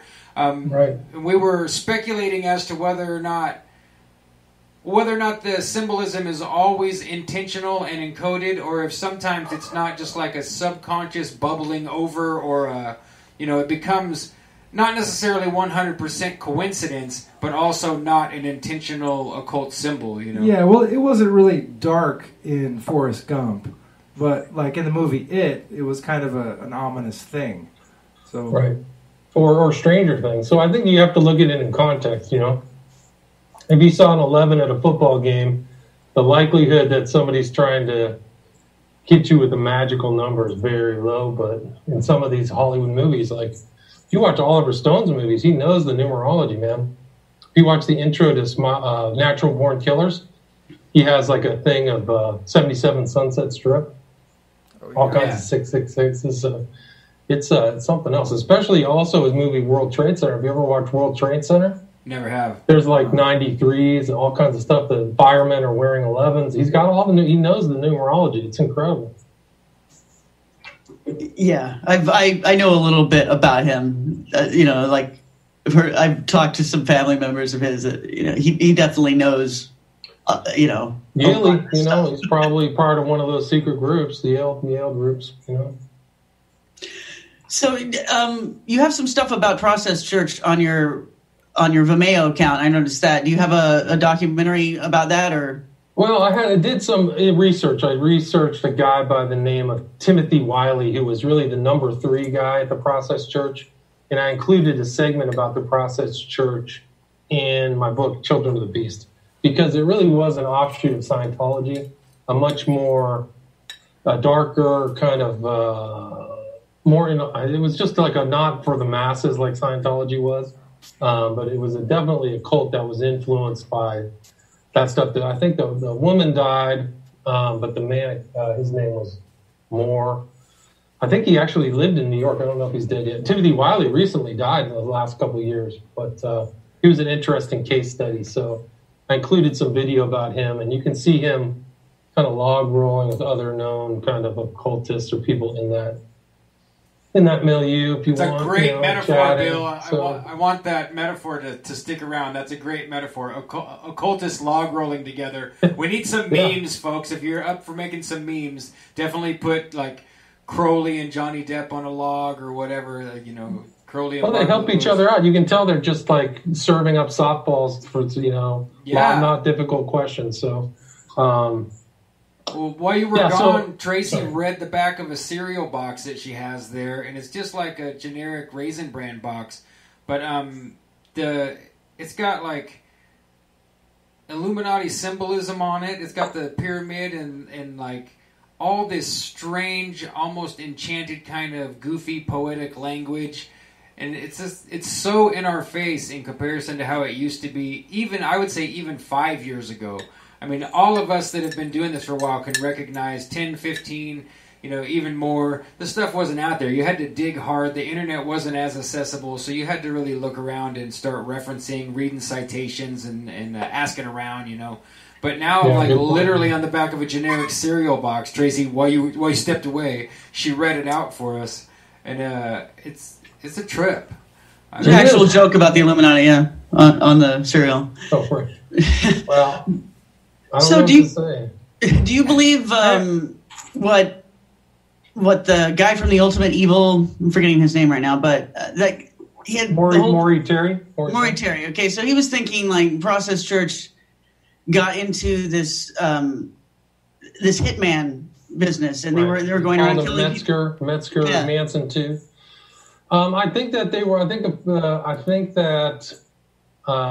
The guy who was busted for the Son of Sam murders was part of a cult, So I think that they were hanging out at Untermeyer Park in New York, and that there were tendrils that went from there, probably all over the country, but reached all the way to Stanford University Chapel, where Arliss Perry was murdered. I wrote an article about that murder because I grew up in Palo Alto, so I used to actually know the priest who was like family friend who was the priest at the time that she was ritually killed. And the rumor was they moved her body, and only the people on the inside knew, but she was found on the altar.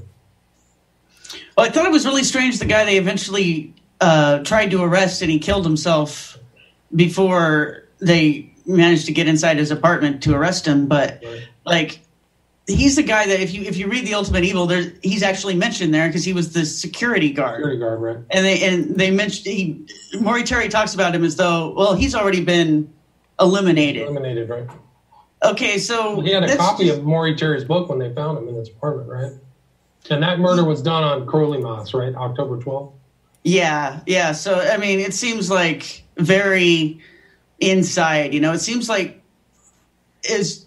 it's more than coincidence that he got away with it as long as he did, and then he got the tip off, to swallow the cyanide capsule and whatever he did. He probably blew his brains out, but there's a lot more to that story. Yeah. I'm sorry, I talked over you. What did you say?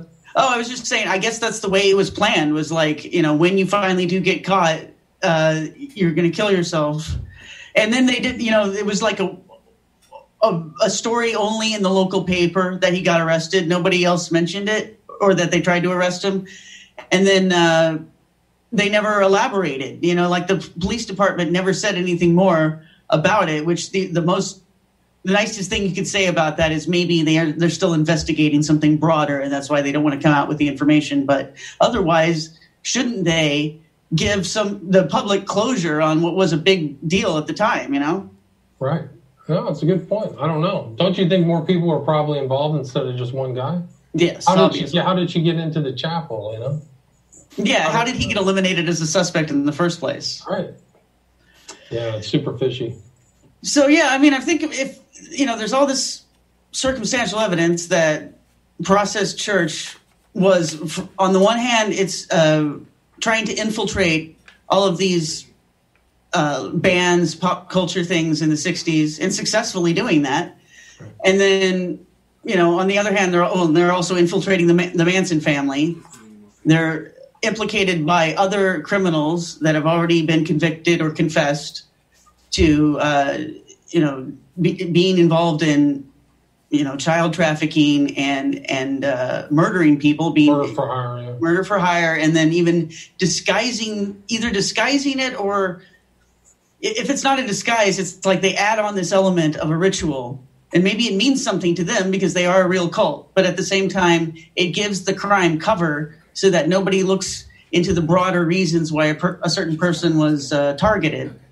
So it just seems to me like this was the beginning of what ended up, what now encompasses smiley face killers. Like that, whatever that cult is that's doing smiley face killers, I wouldn't doubt at all if they're, if you could trace their lineage, if you ever find them, you can trace them to the Process Church. I mean, do you agree with that? Yeah, I wouldn't be surprised at all. I think one of the Manson family's victims, one of the lawyers, their defense lawyer, was found in a river. Can't remember the name of him right now. So, yes. You wouldn't be surprised. I think Manson probably was hired out to kill Polanski's Sharon Tate and those people. It's probably what happened. It was never explained, but that family. So I wouldn't be surprised if underground there are all these knowledge and connections of how to pull off the perfect crime, and then ritualize it too if they do or want to, or certain dates. So I wouldn't be surprised at all if there's a direct lineage that goes back 50 years, 40 years. We're getting a question from the chat here for you, Bill. If you're familiar with William Sims Bainbridge, Oswald Spanger in the chat says he's also related to this Process Church angle.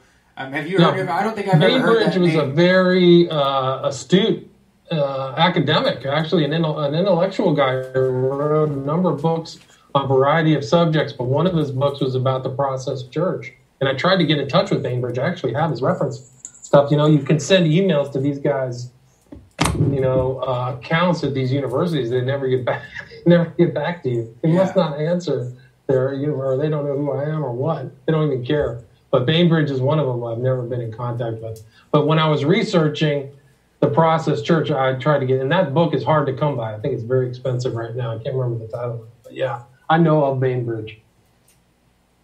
Yeah, that's it. Were you going to say something there, Tracy? No, not at all. Go ahead. Okay, I was going to say that if you've never heard of Steve Outram, we had him on the show a few weeks ago, and Steve's excellent. He's really well known for the Burning Man stuff. He's done a huge expose on Burning Man about how it's pretty much a huge sci-tech government op, kind of Woodstock 2.0. But we were pointing out at the time that they had just busted all this new Michael Jackson documentary stuff out. What was Michael Jackson, R. Kelly. They brought all that out at the identical time that NXIVM really would have been hitting the press. And we speculated at that time that they were once again paralleling, damage controlling. Now here it's a couple weeks later and they're recanting and or casting doubt on some of their statements published in that Michael Jackson Leaving Neverland documentary. So, and the NXIVM stuff does continue to develop, and it's really ghastly, kind of all in the same vein. Yeah, so, it's getting worse. There's more and more stuff that comes out. It's getting worse. It seems like they're definitely pulling their typical media trick of getting us a sleight of hand. But it seems to me like they're using similar subjects. Like, instead of just using something bold and blatant like a war bombing or something, or a scandal, now it's like they're using taboo sex issues to distract us from more severe crimes and acts of the same nature, Go back and think about Michael Jackson, but don't think about that, the Smallville actress is branding people and selling child sex slaves, As it's happening, they're making it parallel once again, Well, that's an excellent and superb point, because you got to look behind who financed the Neverland documentary, right, and why they wanted to put it out. You follow that road, you're like, why is Oprah putting this out? Why are all these moguls behind this Neverland? What's the issue? Are they deflecting? Very important. And the NXIVM is really dark. There's a couple murders associated with that. They just had somebody come out locked in a room for 2 years. They locked some girl in a room. There's human trafficking. The original, the complaint has been amended. It's been updated. But the original complaint alleged human trafficking of a girl under the age of 14. And that was almost never mentioned And I give kudos to the court there in New York for it's never leaked who their victims are, which is really credit to the legal system for that. Nobody's ever put that out. So this is actually the same issue that's happening right now in the Epstein case, which involved international trafficking of young kids to elites. That's an incredible story, the totality of which has not really been realized. So I do think that there are deflections and that there are probably very powerful people who would wish to have people looking at one thing as a misdirection for their own misdeeds. And it's going to get more and more interesting as things progress. The Epstein case isn't going away. So I hope not. The Epstein case actually ties into Avenatti, which ties into Nexium. These things are all connected because the same lawyers who are representing the victims of Epstein are the same lawyers that Avenatti walked back into and threatened them, and now is getting a criminal complaint because he didn't send a proper demand letter. He started just using verbal threats. It's amazing. No, get this. This is how dumb Avenatti was. So what he does is goes to Boyce Flexner, like this probably one of the best law firms out there, maybe top law firm that represents these girls who were abused by Epstein for multi-million-dollar judgments, big numbers, right? 7 figures. So they go in there, and then he tells them that he has. This is alleged. He tells them that he has information. He has information about Nike doing wrongdoing, and then leaves. And then they call him back and say, "Can you come back and tell us that and extort us again? Because we didn't hear it the first time." And he walked back in and extorted him again, and didn't think that there was going to be any problem. Like he walked right back into a trap. Yeah. Like then the law enforcement FBI were there to record it. Like it's just so dumb. Yeah, we didn't get you on tape the first time. No, yeah, that guy. I always thought he was a mark. He seemed like a total mark from the very beginning. The first time I saw him, I'm like, oh, this isn't going to end well. Yeah. Oh no, it's really bad. There's a side case that's not even associated with the Nike case where he faked his tax returns for 2012 and 2011 and overstated them so he could get a $4.1 million loan. So he's done. He can just send his bar card back to this. Well, in my opinion, he's done. He's in deep, deep, deep trouble. He's really, and that's probably why he thought that the threatening of Nike was his way out, is that he was doing desperate things to cover up earlier misdeeds, is my guess. Black hat, golden parachute, huh? Well, he was like Icarus, man. He ascended way up real fast. He's on TV shows, but he's in deep, deep, deep, deep, deep, deep, deep trouble. Wow. Yeah, I know. It just Bob makes it like I was trying to think of what to say next, but I'm so dumbfounded at. Well, here I got something to say. Well, if you want to really have an insight into the Epstein case, I would suggest that you look at a filing that was done by Cassell, Cassell. It was a response to a motion to uncover. There's a huge battle going on involving Dershowitz, Cernovich, and these guys to uncover the victims. They want to know their names, but the response by this Cassell guy was fantastic, and he exposed these guys who really want to know the names of the victims, and they've been seen. It seems. I'm trying to say this carefully, but there seems to be an issue, in my opinion, that people want to get the girls' names who were victims so they can intimidate them. Yeah, and that's why they're kept as Jane Doe and John Doe. And so this Cassell response, let me see if I can find it. I actually have it. Let me see if I can. Yeah, if you didn't see it, folks, it's out really there fascinating. In the audience. Sorry. Oh, no, that's okay. I just, while you were looking, I was going to say, if you didn't see it out there in the audience, I definitely saw some photography posted of Epstein's little blue and white cube-shaped temple sans the gold lions and the big gold dome. And I assume that probably was real gold, and we're seeing some confiscation of wealth, or at least, I don't know. All of us out here in this conspiracy realm watching the worst things happen to women and children by the most unbelievably wealthy and powerful people that we know their names. I think we all have that hope that something's happening, you know. And I know on the far right, as the QAnon side and that whole subculture, you definitely you're feeling like you're getting some vindication and something like progress after so many years of watching this kind of stuff with absolutely nothing. It seems like they're throwing us some bones out here, and you know, possibly leading up to something like blood in the streets. You know, but I am very jaded and skeptical because we've all been reading this stuff for so long, and you very rarely see any titans fall. You know, you get some sideline stuff. Guys like Epstein go away for not long enough. You know, where they, in my opinion, there'd be nothing wrong with hanging the man by the neck until he was dead. You know, if it all went through legally, you know, I wouldn't have a problem with the death penalty for somebody like that. But we don't ever see that at the high profile level, you know. It was a massive cover-up. He had the best attorneys, Dershowitz, Black out of Florida. And they not only were they successful in getting him off, but the way that the media held it, they had, in my opinion, I don't even have evidence, but the fact that the whole story was really not covered by the national media should elicit questions by people as to why a story that involved a rich guy trafficking kids from South America and flying around in jets to private islands and New York could not get a case. The federal case didn't involve anybody else.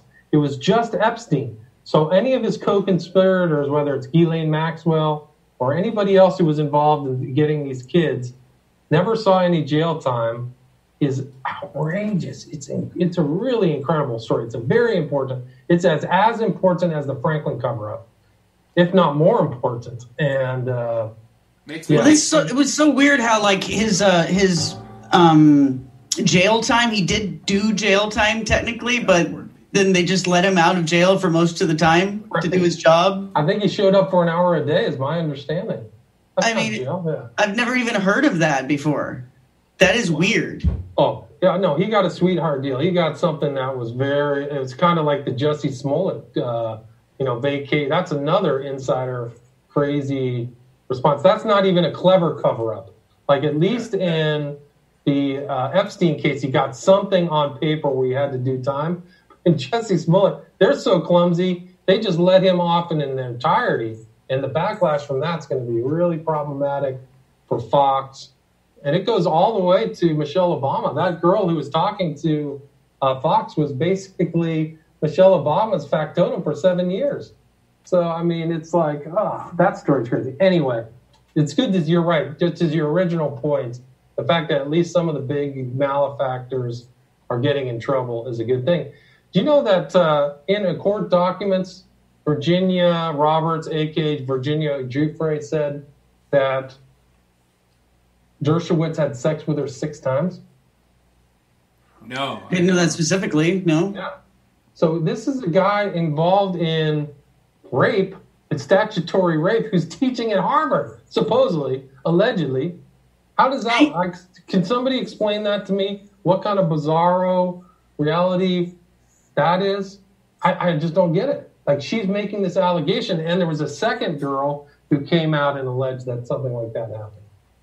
Well, but Dershowitz is still being interviewed on TV, and what's weird is he'll be interviewed about subjects similar to this, as though he could have an opinion about child trafficking or rape or any kind of Me Too related subject. I mean, how could you interview him about that, you know? It's off the chart. It's so astonishing. It's just hard. It's hard to believe. Anyway. Yeah, and I wondered, actually, just to interrupt, sorry, but if I put in the notes the 2 things, response in opposition to motion to intervene, DE 550, I would encourage people to look that up. And then also Bainbridge's book was Satan's Power, Psychotherapy, whatever it was. That's what he wrote about process. The hardcover is selling for a very reasonable $257. Wow. Yeah, so because they don't want. You guys want to set up a GoFundMe? You know, we can get 1 copy and we can all mail it to each other. Yeah. Dershowitz. If people don't know, I mean, Dershowitz has been involved in the positive, trying to put a positive spin and a positive image on sexual depravity all the way back to Deep Throat. I mean, if I got into looking a little closer at Dershowitz when him and the other famous Jewish professor got in their kind of media tiff. I'm trying to think of the man's name. He eventually lost his tenure. He wrote a book, that wasn't favorable towards Israel. I just can't think of his name. But I dug into it then, and he was part and parcel of getting the whole Deep Throat thing going. The whole who's Larry Flint? He's just kind of like the long-term spokesman for in my opinion, bad things. Depraved things. And like you guys just said, and you look just a little bit deeper, and these accusations are against him not one time but 6 times. And I'm sure there's that's what's officially documented against him. I'm sure the complaints against him are just as numerous as all the rest of these names, because they all have a very obvious problem controlling and instead feeding their disgusting passions. It's becoming very clear that huge groups of very well-known wealthy people are all completely off the chain with their passions, and it's coming out. It's being shouted from the rooftops that they're not okay, and they've been feeding us media and information and appearing as if they're supposed to be something like a spokesperson or a role model, and we're watching them all being ripped down, like iconoclasm, digital iconoclasm of these people. So. But what about the fact that the anti-movement here, the anti-child trafficking movement, the awareness movement, where people are becoming aware that this is how the government is run by these secretive organizations that are setting people up to be blackmailed with child prostitutes. Right. Okay, so the whole backlash movement that started basically with the Clinton emails coming out, and the QAnon movement has continued it. Okay, so these people all pin their hopes on Donald Trump. And why can't they find someone to pin their hopes on that hasn't hung out with Epstein? Right. Isn't that weird that he's his friend? Right. Right. There's pictures of them together, right? Epstein together. They're within a mile of each other. Mar-a-Lago and Epstein. Trump has said Epstein is a good friend, and he has a similar taste in beautiful women. So very suspicious things. I'm not saying Trump's blackmails, but I think that the entire thing that Epstein was involved with, part of it involved blackmail, because when he got arrested, apparently there used to be a bunch of videos and stuff like that. And the girls testified, they stated to investigators that every time that they had relations with a man, he would debrief them. So Epstein would be there saying, tell me about what happened. What was his interests? How did that go? What was he like? Did he do any of this? Did he hurt you? So that's very suspicious. So that's definitely the big money maker in having an underage brothel would be the blackmail factor. Absolutely. I mean, who's paying? Are people, you don't know who's getting paid under the surface. There was actually a recent development in one of the cases where a John Doe came in and said they didn't want the names of the girls released anymore. They don't even know who this person is, but somebody injected themselves into one of these cases. There were 3 cases. There's the original Epstein case that was taken against him by the federal prosecutor Acosta, right? So that was settled or arranged. The arrangement was made in 2008. Then there were 2 additional cases. One was Edwards versus Epstein that involved a statement Epstein made towards Edwards that Edwards sued Epstein about. That was actually just finalized in December of 2018. And then there's another case between Virginia Roberts, one of the alleged victims, and Ghislaine Maxwell, Robert Maxwell's daughter. We can go into Robert Maxwell, who was a scoundrel in the UK. He actually once thought he was a rival of Rupert Murdoch. So that was actually the relationship between Epstein and Ghislaine was how Epstein got social imprimatur, is because Maxwell was in social elite circles. Anyway, the third case is between Virginia Roberts and Ghislaine Maxwell, which I think is ongoing, which is what has involved Cernovich and Dershowitz. But it's about the primary issue is about a misstatement by Ghislaine Maxwell to Roberts that said that she was lying. So she said she was lying, and so Robert sued her. And her lawyers, I mean, she got, I don't know who's talking to her, but she like hit the bullseye by getting the right lawyers involved. So there's people who are in trouble. But anyway, there's 3 cases involved. I lost my train of thought, but I sent you, going back to your statement about Dershowitz being a sketchy guy going all the way back. There's a really good article I would suggest all of you read. It's Israel defender Alan Dershowitz has a long history attacking sex abuse victims, and I put that in the chat if you can share that. Thank you. Yeah, I think I first heard of Dershowitz because of the Bill Clinton scandal. He was someone they interviewed almost every night when that was happening with Lewinsky.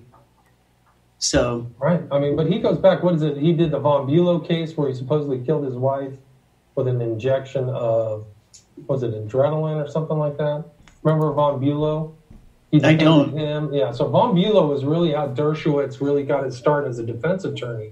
And Von Bulow killed his wife allegedly killed his wife by giving her an injection of, what is it if you have diabetes? What's the stuff you have to take? Insulin. Insulin. So he gave her a super high dose, allegedly, of insulin and killed her. and Dershowitz got him off. And then he obviously defended OJ. And now he's defending Epstein. So he's been associated with some very sketchy stuff. But you got to read this article. It's interesting because he does attack these people. I had a really good interview if you guys want to listen to it. Her name is Roberta Glass from True Crime Report. And she actually went to this hearing and stood next to Dershowitz and all these people while she was there. And this hearing was recent. It was within the last month. And her commentary is interesting. But the court used the term slut shaming because that's what Cernovich and Dershowitz are being accused of, is that they want the girls' names to do exactly the reason why, the rationale why their names are kept secret. It's that they want to give them a hard time. Right, because so that's what the court's worried about. And the Castle, who was a superb lawyer with a Class A legal pedigree, is saying, well, we can just sit in court and make arrangements and divulge what we want to divulge by still keeping things secret. So it's a very interesting development. But yeah, Roberta Glass, True Crime Report. It's really interesting. I heard a not too old clip of you, and I know it's Ed Opperman, right? You kick it with Ed Opperman quite a bit, right? I am his producer. I produce for his show. So really all that job entails is me getting him guests. Cool. Okay. So what the reason I brought him up is because I do like that Ed always re-interjects Trump into the whole thing, because it seems like somehow he's got a pass, which is the weirdest thing. Like, they put him up in one type of media, legacy lefty media, completely Satan incarnate, right? And you come over to the other side, and it's like, just kind of keep it on the DL. But like, what, his island is a boat ride away or a short hop in a plane.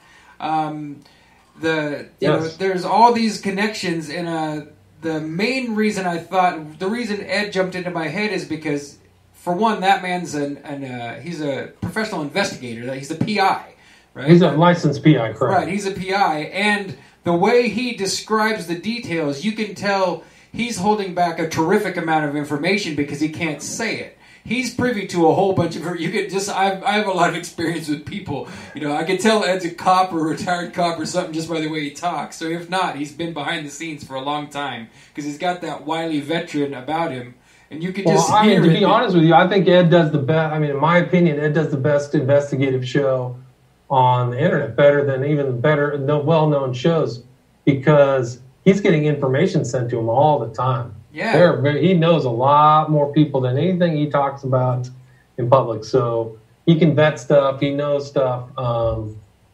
There's a lot more to the Epstein case. But, Trump, I'm not a Trump pure apologist. I was happy that he won compared to somebody who was venal and corrupt like Hillary Clinton. But he was mixing within the group of the hyper elite, for his whole life. He was born into wealth. He had wealth from his parents, and so those are the people that he associated with. He used to be friends with the Clintons, you know? Yeah. You can see in pictures together, them hanging out, joking around. So, and I think he was actually a major donator to the Democratic Party. So he's not like a super rigid Republican. So, but that's their class is these two. I mean, Epstein, I mean, some of these cases, if you look at some of these videos from the Edwards case where they were giving press conferences, Epstein had like planes, trains, automobiles, like almost an army of transportation. He was going to New York. He was going to New Mexico, to his island in the Caribbean, Miami. Like he was constantly moving, talking to people, inspiring people. I mean, he had friends with, I mean, he was arguably, at least Ed says that he was an essential person working with the Clintons to set up the Clinton Foundation. So you had this kind of guy who was mixing it up with really the elite. Do we know what he's doing now? Like, is he seen hanging out with people? Does he dare to show his face anywhere? I mean, I don't know. What's a good point? Because when he lost his suit in December, it was a super long suit with Edwards. He had his high-priced lawyer. The part of the judgment, my understanding, was that he had to make an apology. But he had his lawyer read. He wrote it. His lawyer read it out. So I don't know what he's doing. I heard a rumor from one researcher that he bought another island for $20 million in the Caribbean. So I really don't know. I know that there's a lot of settlements and a lot of things under the surface that involve Boyce Flexner and the victims. And so there are a lot of things that haven't hit the courts, you know. These are just 3 of the cases that hit the courts, so there's a record. But that means that all these other cases that, you know, if there's a settlement, they're just kept quiet. So it was interesting that Dershowitz came out of this hearing that was last month in New York at the district court. And I think he let it slip. He said that, Anyway, he said something that I think was supposed to be confidential information. So there's a lot of stuff going on it's still going on with Epstein. So I don't know what he's up to. I really don't. You're not going to tell us what it is? Well, okay. So the way that I read it, so when you go into a settlement and this is the same for any general settlement, is you sign all types of clauses and things like that maintain its confidentiality. That's usually it. Unless there's a special provision that this is supposed to be publicized with a number, you're not supposed to ever disclose the number. And in that, the guy's name was Goodman. He was kind of like a independent researcher, activist, shoved a mic in his mouth, and I thought, could have swore, I'll have to look at it again. I may be wrong, but I could have swore Dershowitz said Virginia Roberts settled these claims for multi-million dollars, which you're not supposed to say. I mean, she could have got a $1 settlement just to have something as that she was in the right. You know, there's all kinds of strange deals. Usually, it's obviously financial, but it was weird that he had said that. So that's my recollection. I'll have to. Yeah, he dropped dollar amounts, even if it's not exact amount. You know, saying, "Oh yeah, she won $100 million" is a huge deal. I mean, that puts a permanent target on your back, whether it's true or not. Right? You know? So you're definitely not supposed to disclose that. That's a violation of your, of the agreement, especially if he was in that civil case making that decision too. Yeah. As an attorney, so I don't even know who his civil attorneys were for those cases. I'm assuming it's Dershowitz, and just until recently, I think 6 months ago, Dershowitz still said he was Jeffrey Epstein's attorney. So, wow, really? Yes. Yeah. Wow. So we're getting a question in the chat here for William, whether or not, due to the nature of your great work, your research, it says if you ever feel afraid or in fear of repercussions. I mean, I know it's a common thing in the conspiracy realm to, we all have our own degree or variant of hyper-awareness of things going on. And I think that's a pretty good question because this is pretty current affair stuff. Current affairs always make me at least a little bit more, I don't want to say paranoid, but I'm definitely talking about things that are happening as we speak. Well, I don't really like quoting from Charles Manson, but one of his more famous axioms was total paranoia is total awareness, and I'm close to totally paranoid. Well, I think all of us in this similar line of inquiry definitely. If you don't have that, then you're not really looking around. I guess your eyes aren't open all the way. And I mean, I will say a lot of people don't know my past. When I was an attorney, when I was going to law school in D.C., I worked for a guy by the name of John Clark, and I knew Patrick Knowlton for a summer. And the reason those guys are important, Ed has interviewed both of them, you can check them out on the Ackerman Report, is that Patrick Knowlton was in Fort Marcy Park the day that the body of Vince Foster was found. So he was the one who contradicted the public statement by saying that he saw somebody there. He saw somebody in the car, and that he saw, it's been 25 years. It's been, I think he saw that Vince Foster's car was there when the police said he wasn't there. So John Clark John Clark's still around. John Clark represented Knowlton, and that was an incredible case to work on. I was so young, 24, and there was very serious. Those guys were actually followed by dudes in briefcases, black backpacks, high intensity police cameras, and they actually have those pictures. Knowlton has the pictures of people who really were harassing him. It was a form of government, in my opinion, governmental harassment. And when I worked for John Clark, he had written something. It's very interesting because this was during the time of Lewinsky when the Starr Report was coming out, and the chief researcher for the Starr Report was Brett Kavanaugh. And the Clintons hate Brett Kavanaugh because of what he put in the footnotes of all the stuff that Bill Clinton, all the stuff that he was doing in the White House, that they never wanted publicized, and which was never publicized. And if you want to read about it, you can go upload the Starr Report now and just, type in the word anal and do a search. That's Brett Kavanaugh. But anyway, I was intrigued. I don't know why I said yes, but John Clark had me take this thing that was actually, the springboard to the Supreme Court of the United States is the District of Columbia, right? Right. That's the federal court that Kavanaugh came from, all these guys, Scalia. And John Clark was able to get this writer put in on, it wasn't the Starr Report. There was another guy who supposedly was an independent investigator for the Vince Foster death. And I can't remember his name, but the writer was an opposite of this other report. I can't remember the guy's name now. He was like a ex-FBI kind of guy. So Clark was very successful, and you can still read that. But I actually hand-delivered when I was 24. I walked through all of the halls of Congress, the senators and the House of Representatives, and hand-delivered this writer that explained really the real truth about Vince Foster being murdered and dumped in the Fort Marcy Park. And it was crazy. Like, I handed things to all these senators personally.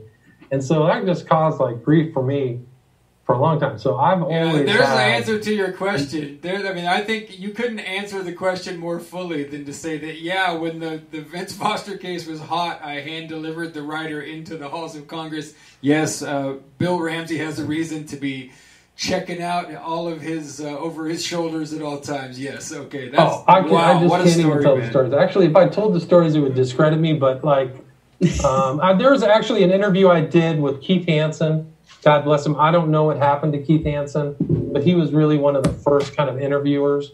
Visigoth. Have you ever heard of Visigoth? Oh, that sounds familiar. I have. Okay, so Visigoth. I did an interview with him. You can listen to it. In 2010, is 10 years ago, and I explained that whole story in detail. Cool. Okay. And but there's the government functions in the United States a lot differently than the public really understands. So different people get into power. They control the FBI. They control the CIA. They control domestic stuff. The FBI, if they don't like you, it's not a good thing. It's not fun. So, if somebody does something corruptly and they have a corrupt FBI people, I would say for sure, what I do is extremely dangerous.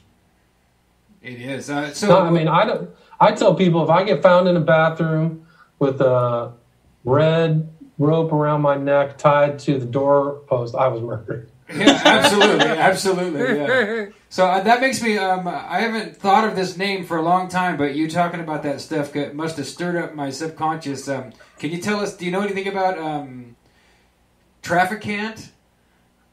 James Trafficant? Yeah, Jim Trafficant. I remember James Trafficant. I remember there was a lady named. They always called her Christian Attorney Linda Kennedy, and I followed her work because I was obsessed with a man named Peter Kawaja. I don't know if you've never heard that. Maybe I'll private message you later, and I'll point you in some directions that they tie into your work. But I remember Linda Kennedy saying that Trafficant was given diesel therapy, that they just keep booking him flights and stuff when he was in the process of getting in all that. I don't remember what the charge was against him. It was all trumped up BS in my opinion. I just don't remember it. But diesel therapy, huh? Yeah, just flight after flight in handcuffs and never get to jail and get booked in and then immediately have to leave again and all this kind of stuff. Right. Yeah, that sounds correct. I think they got him on really on nothing. I mean, compared to what some of these other guys do, I think he was taking money and fixing a fence in his house. Yeah, it was nothing. There was a trumped up BS charge, but yeah, that's a shame. So here's the thing that I'd hand deliver. Let me see if I can find it. Star Report. You gonna say something, Tracy? I was just going to say I'm going to have to bail here soon because I need to take care of my kid. Yep, no problem. There, I put it in the show notes. If you want to read it from John Clark stuff, you can read it. It was in the Star Report. Now I remember. Okay. So it was the thing that he put in the Star Report. Cool. It was actually agreed upon by 3 district court judges. These are the top of the legal career. Let me see. Yeah, this is very interesting. This is like a piece of history. This goes back. Yeah, it was. Yeah, let me see if I can find that. Now, where'd you say you dropped it at, Bill? I put it in the Zoom chat. Oh, Zoom okay, chat. yeah, Zoom chat. There we go. So there's so many chats going on here. Yeah, this is fun. I got a lot of stuff on the Zoom chat. I don't know if you guys want to switch that around, but that's all the information they put it. Let's see. Yeah, and some of these people are friends with Trump to this day. Christopher Ruddy, who was an investigator into the Vince Foster death, is friends with Trump. I mean, all these guys are still around. Wow. Yeah, you must be surrounded by creeps if you're in the inside at all, and I wonder what that's like. If you're not. DC is really. It runs a lot differently than the public thinks it runs. It runs a lot on blackmail and information, dirt on each other. People are always trying to get dirt on each other. It's really strange. That's what seems to be coming out. It's like what used to be, alluded to by authors of conspiracy books is now you can actually see them threatening each other on Twitter. It's amazing. They're out in the open about it. Yeah. It definitely seems like what we used to witness through, I'd say, a better job of encoding and a better job of being subtle and hiding it. Like it would be exchanged over mainstream media and maybe in print media. You'd see all this subtle interplay of threats and implications and finger shaking and blackmail, bribery. And now it's like Tracy said, okay, so if you're following the tweets and the most basic crappy threat code, you're like, oh, look at these people are at each other's throats over here. So I consider it all just a super acceleration. So the quality and the subtlety has gone way down because now instead of having to articulate a plan to make a threat, you just go on Twitter and go ooga booga, and then it comes across really, really wonky. Seems like they used to do a lot better job of hiding their evil deeds than they do nowadays. Well, the social media is real trouble for them because they can really control.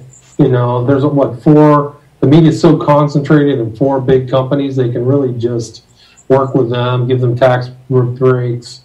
One of the big ways they can control, which a lot of people don't know, is that the office of the president has in addition to other budgets, they can apportion $700 million in anti-drug ads, right?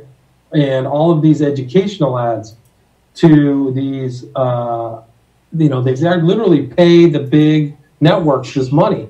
So if you're their pal, that's just your bottom line. That's just a free $200 million from the government. Do you think you're going to put that at risk? No. So all those ads at 3 o'clock in the morning, blah, blah, blah. It's really the way they operate and control from the top. Hey, William, thank you very much for coming on. I'm not wrapping up your interview. I'm not in control of the show here, but I have to go. So it was very nice talking to you, and you've shared a lot of great information. So thank you. Okay, we're going to give Tracy an early okay bye. Good night. Thanks, Tracy. We'll be in touch. We'll hit you up here in a little while. All right, see you. If you still want to, we're usually still on for at least another 30 minutes. If you want to kick it and stick around, Bill, I'm glad to just digress. And I think I'm going to wrap up too, man. I think I'm tired. No, I see it's getting late. So we're on the West Coast, so we're a little bit earlier. But we can't thank you enough for coming on. We'd love to have you again sometime, folks. Please check out William Ramsey and everything he's doing. Support his work, especially the smiley face killer stuff. Share that stuff out so that people who drink in bars and like to hang out are aware of the risk that they're in. Absolutely. And get a look at this thing. Look at his stuff on the West Memphis 3 and all of the 9/11 Crowley stuff. He's on Twitter. It's all in the description there. And anytime, Twitter links. I'll send you some.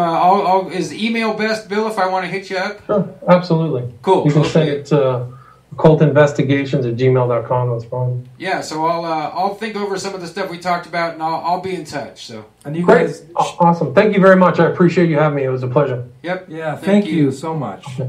All right, good night.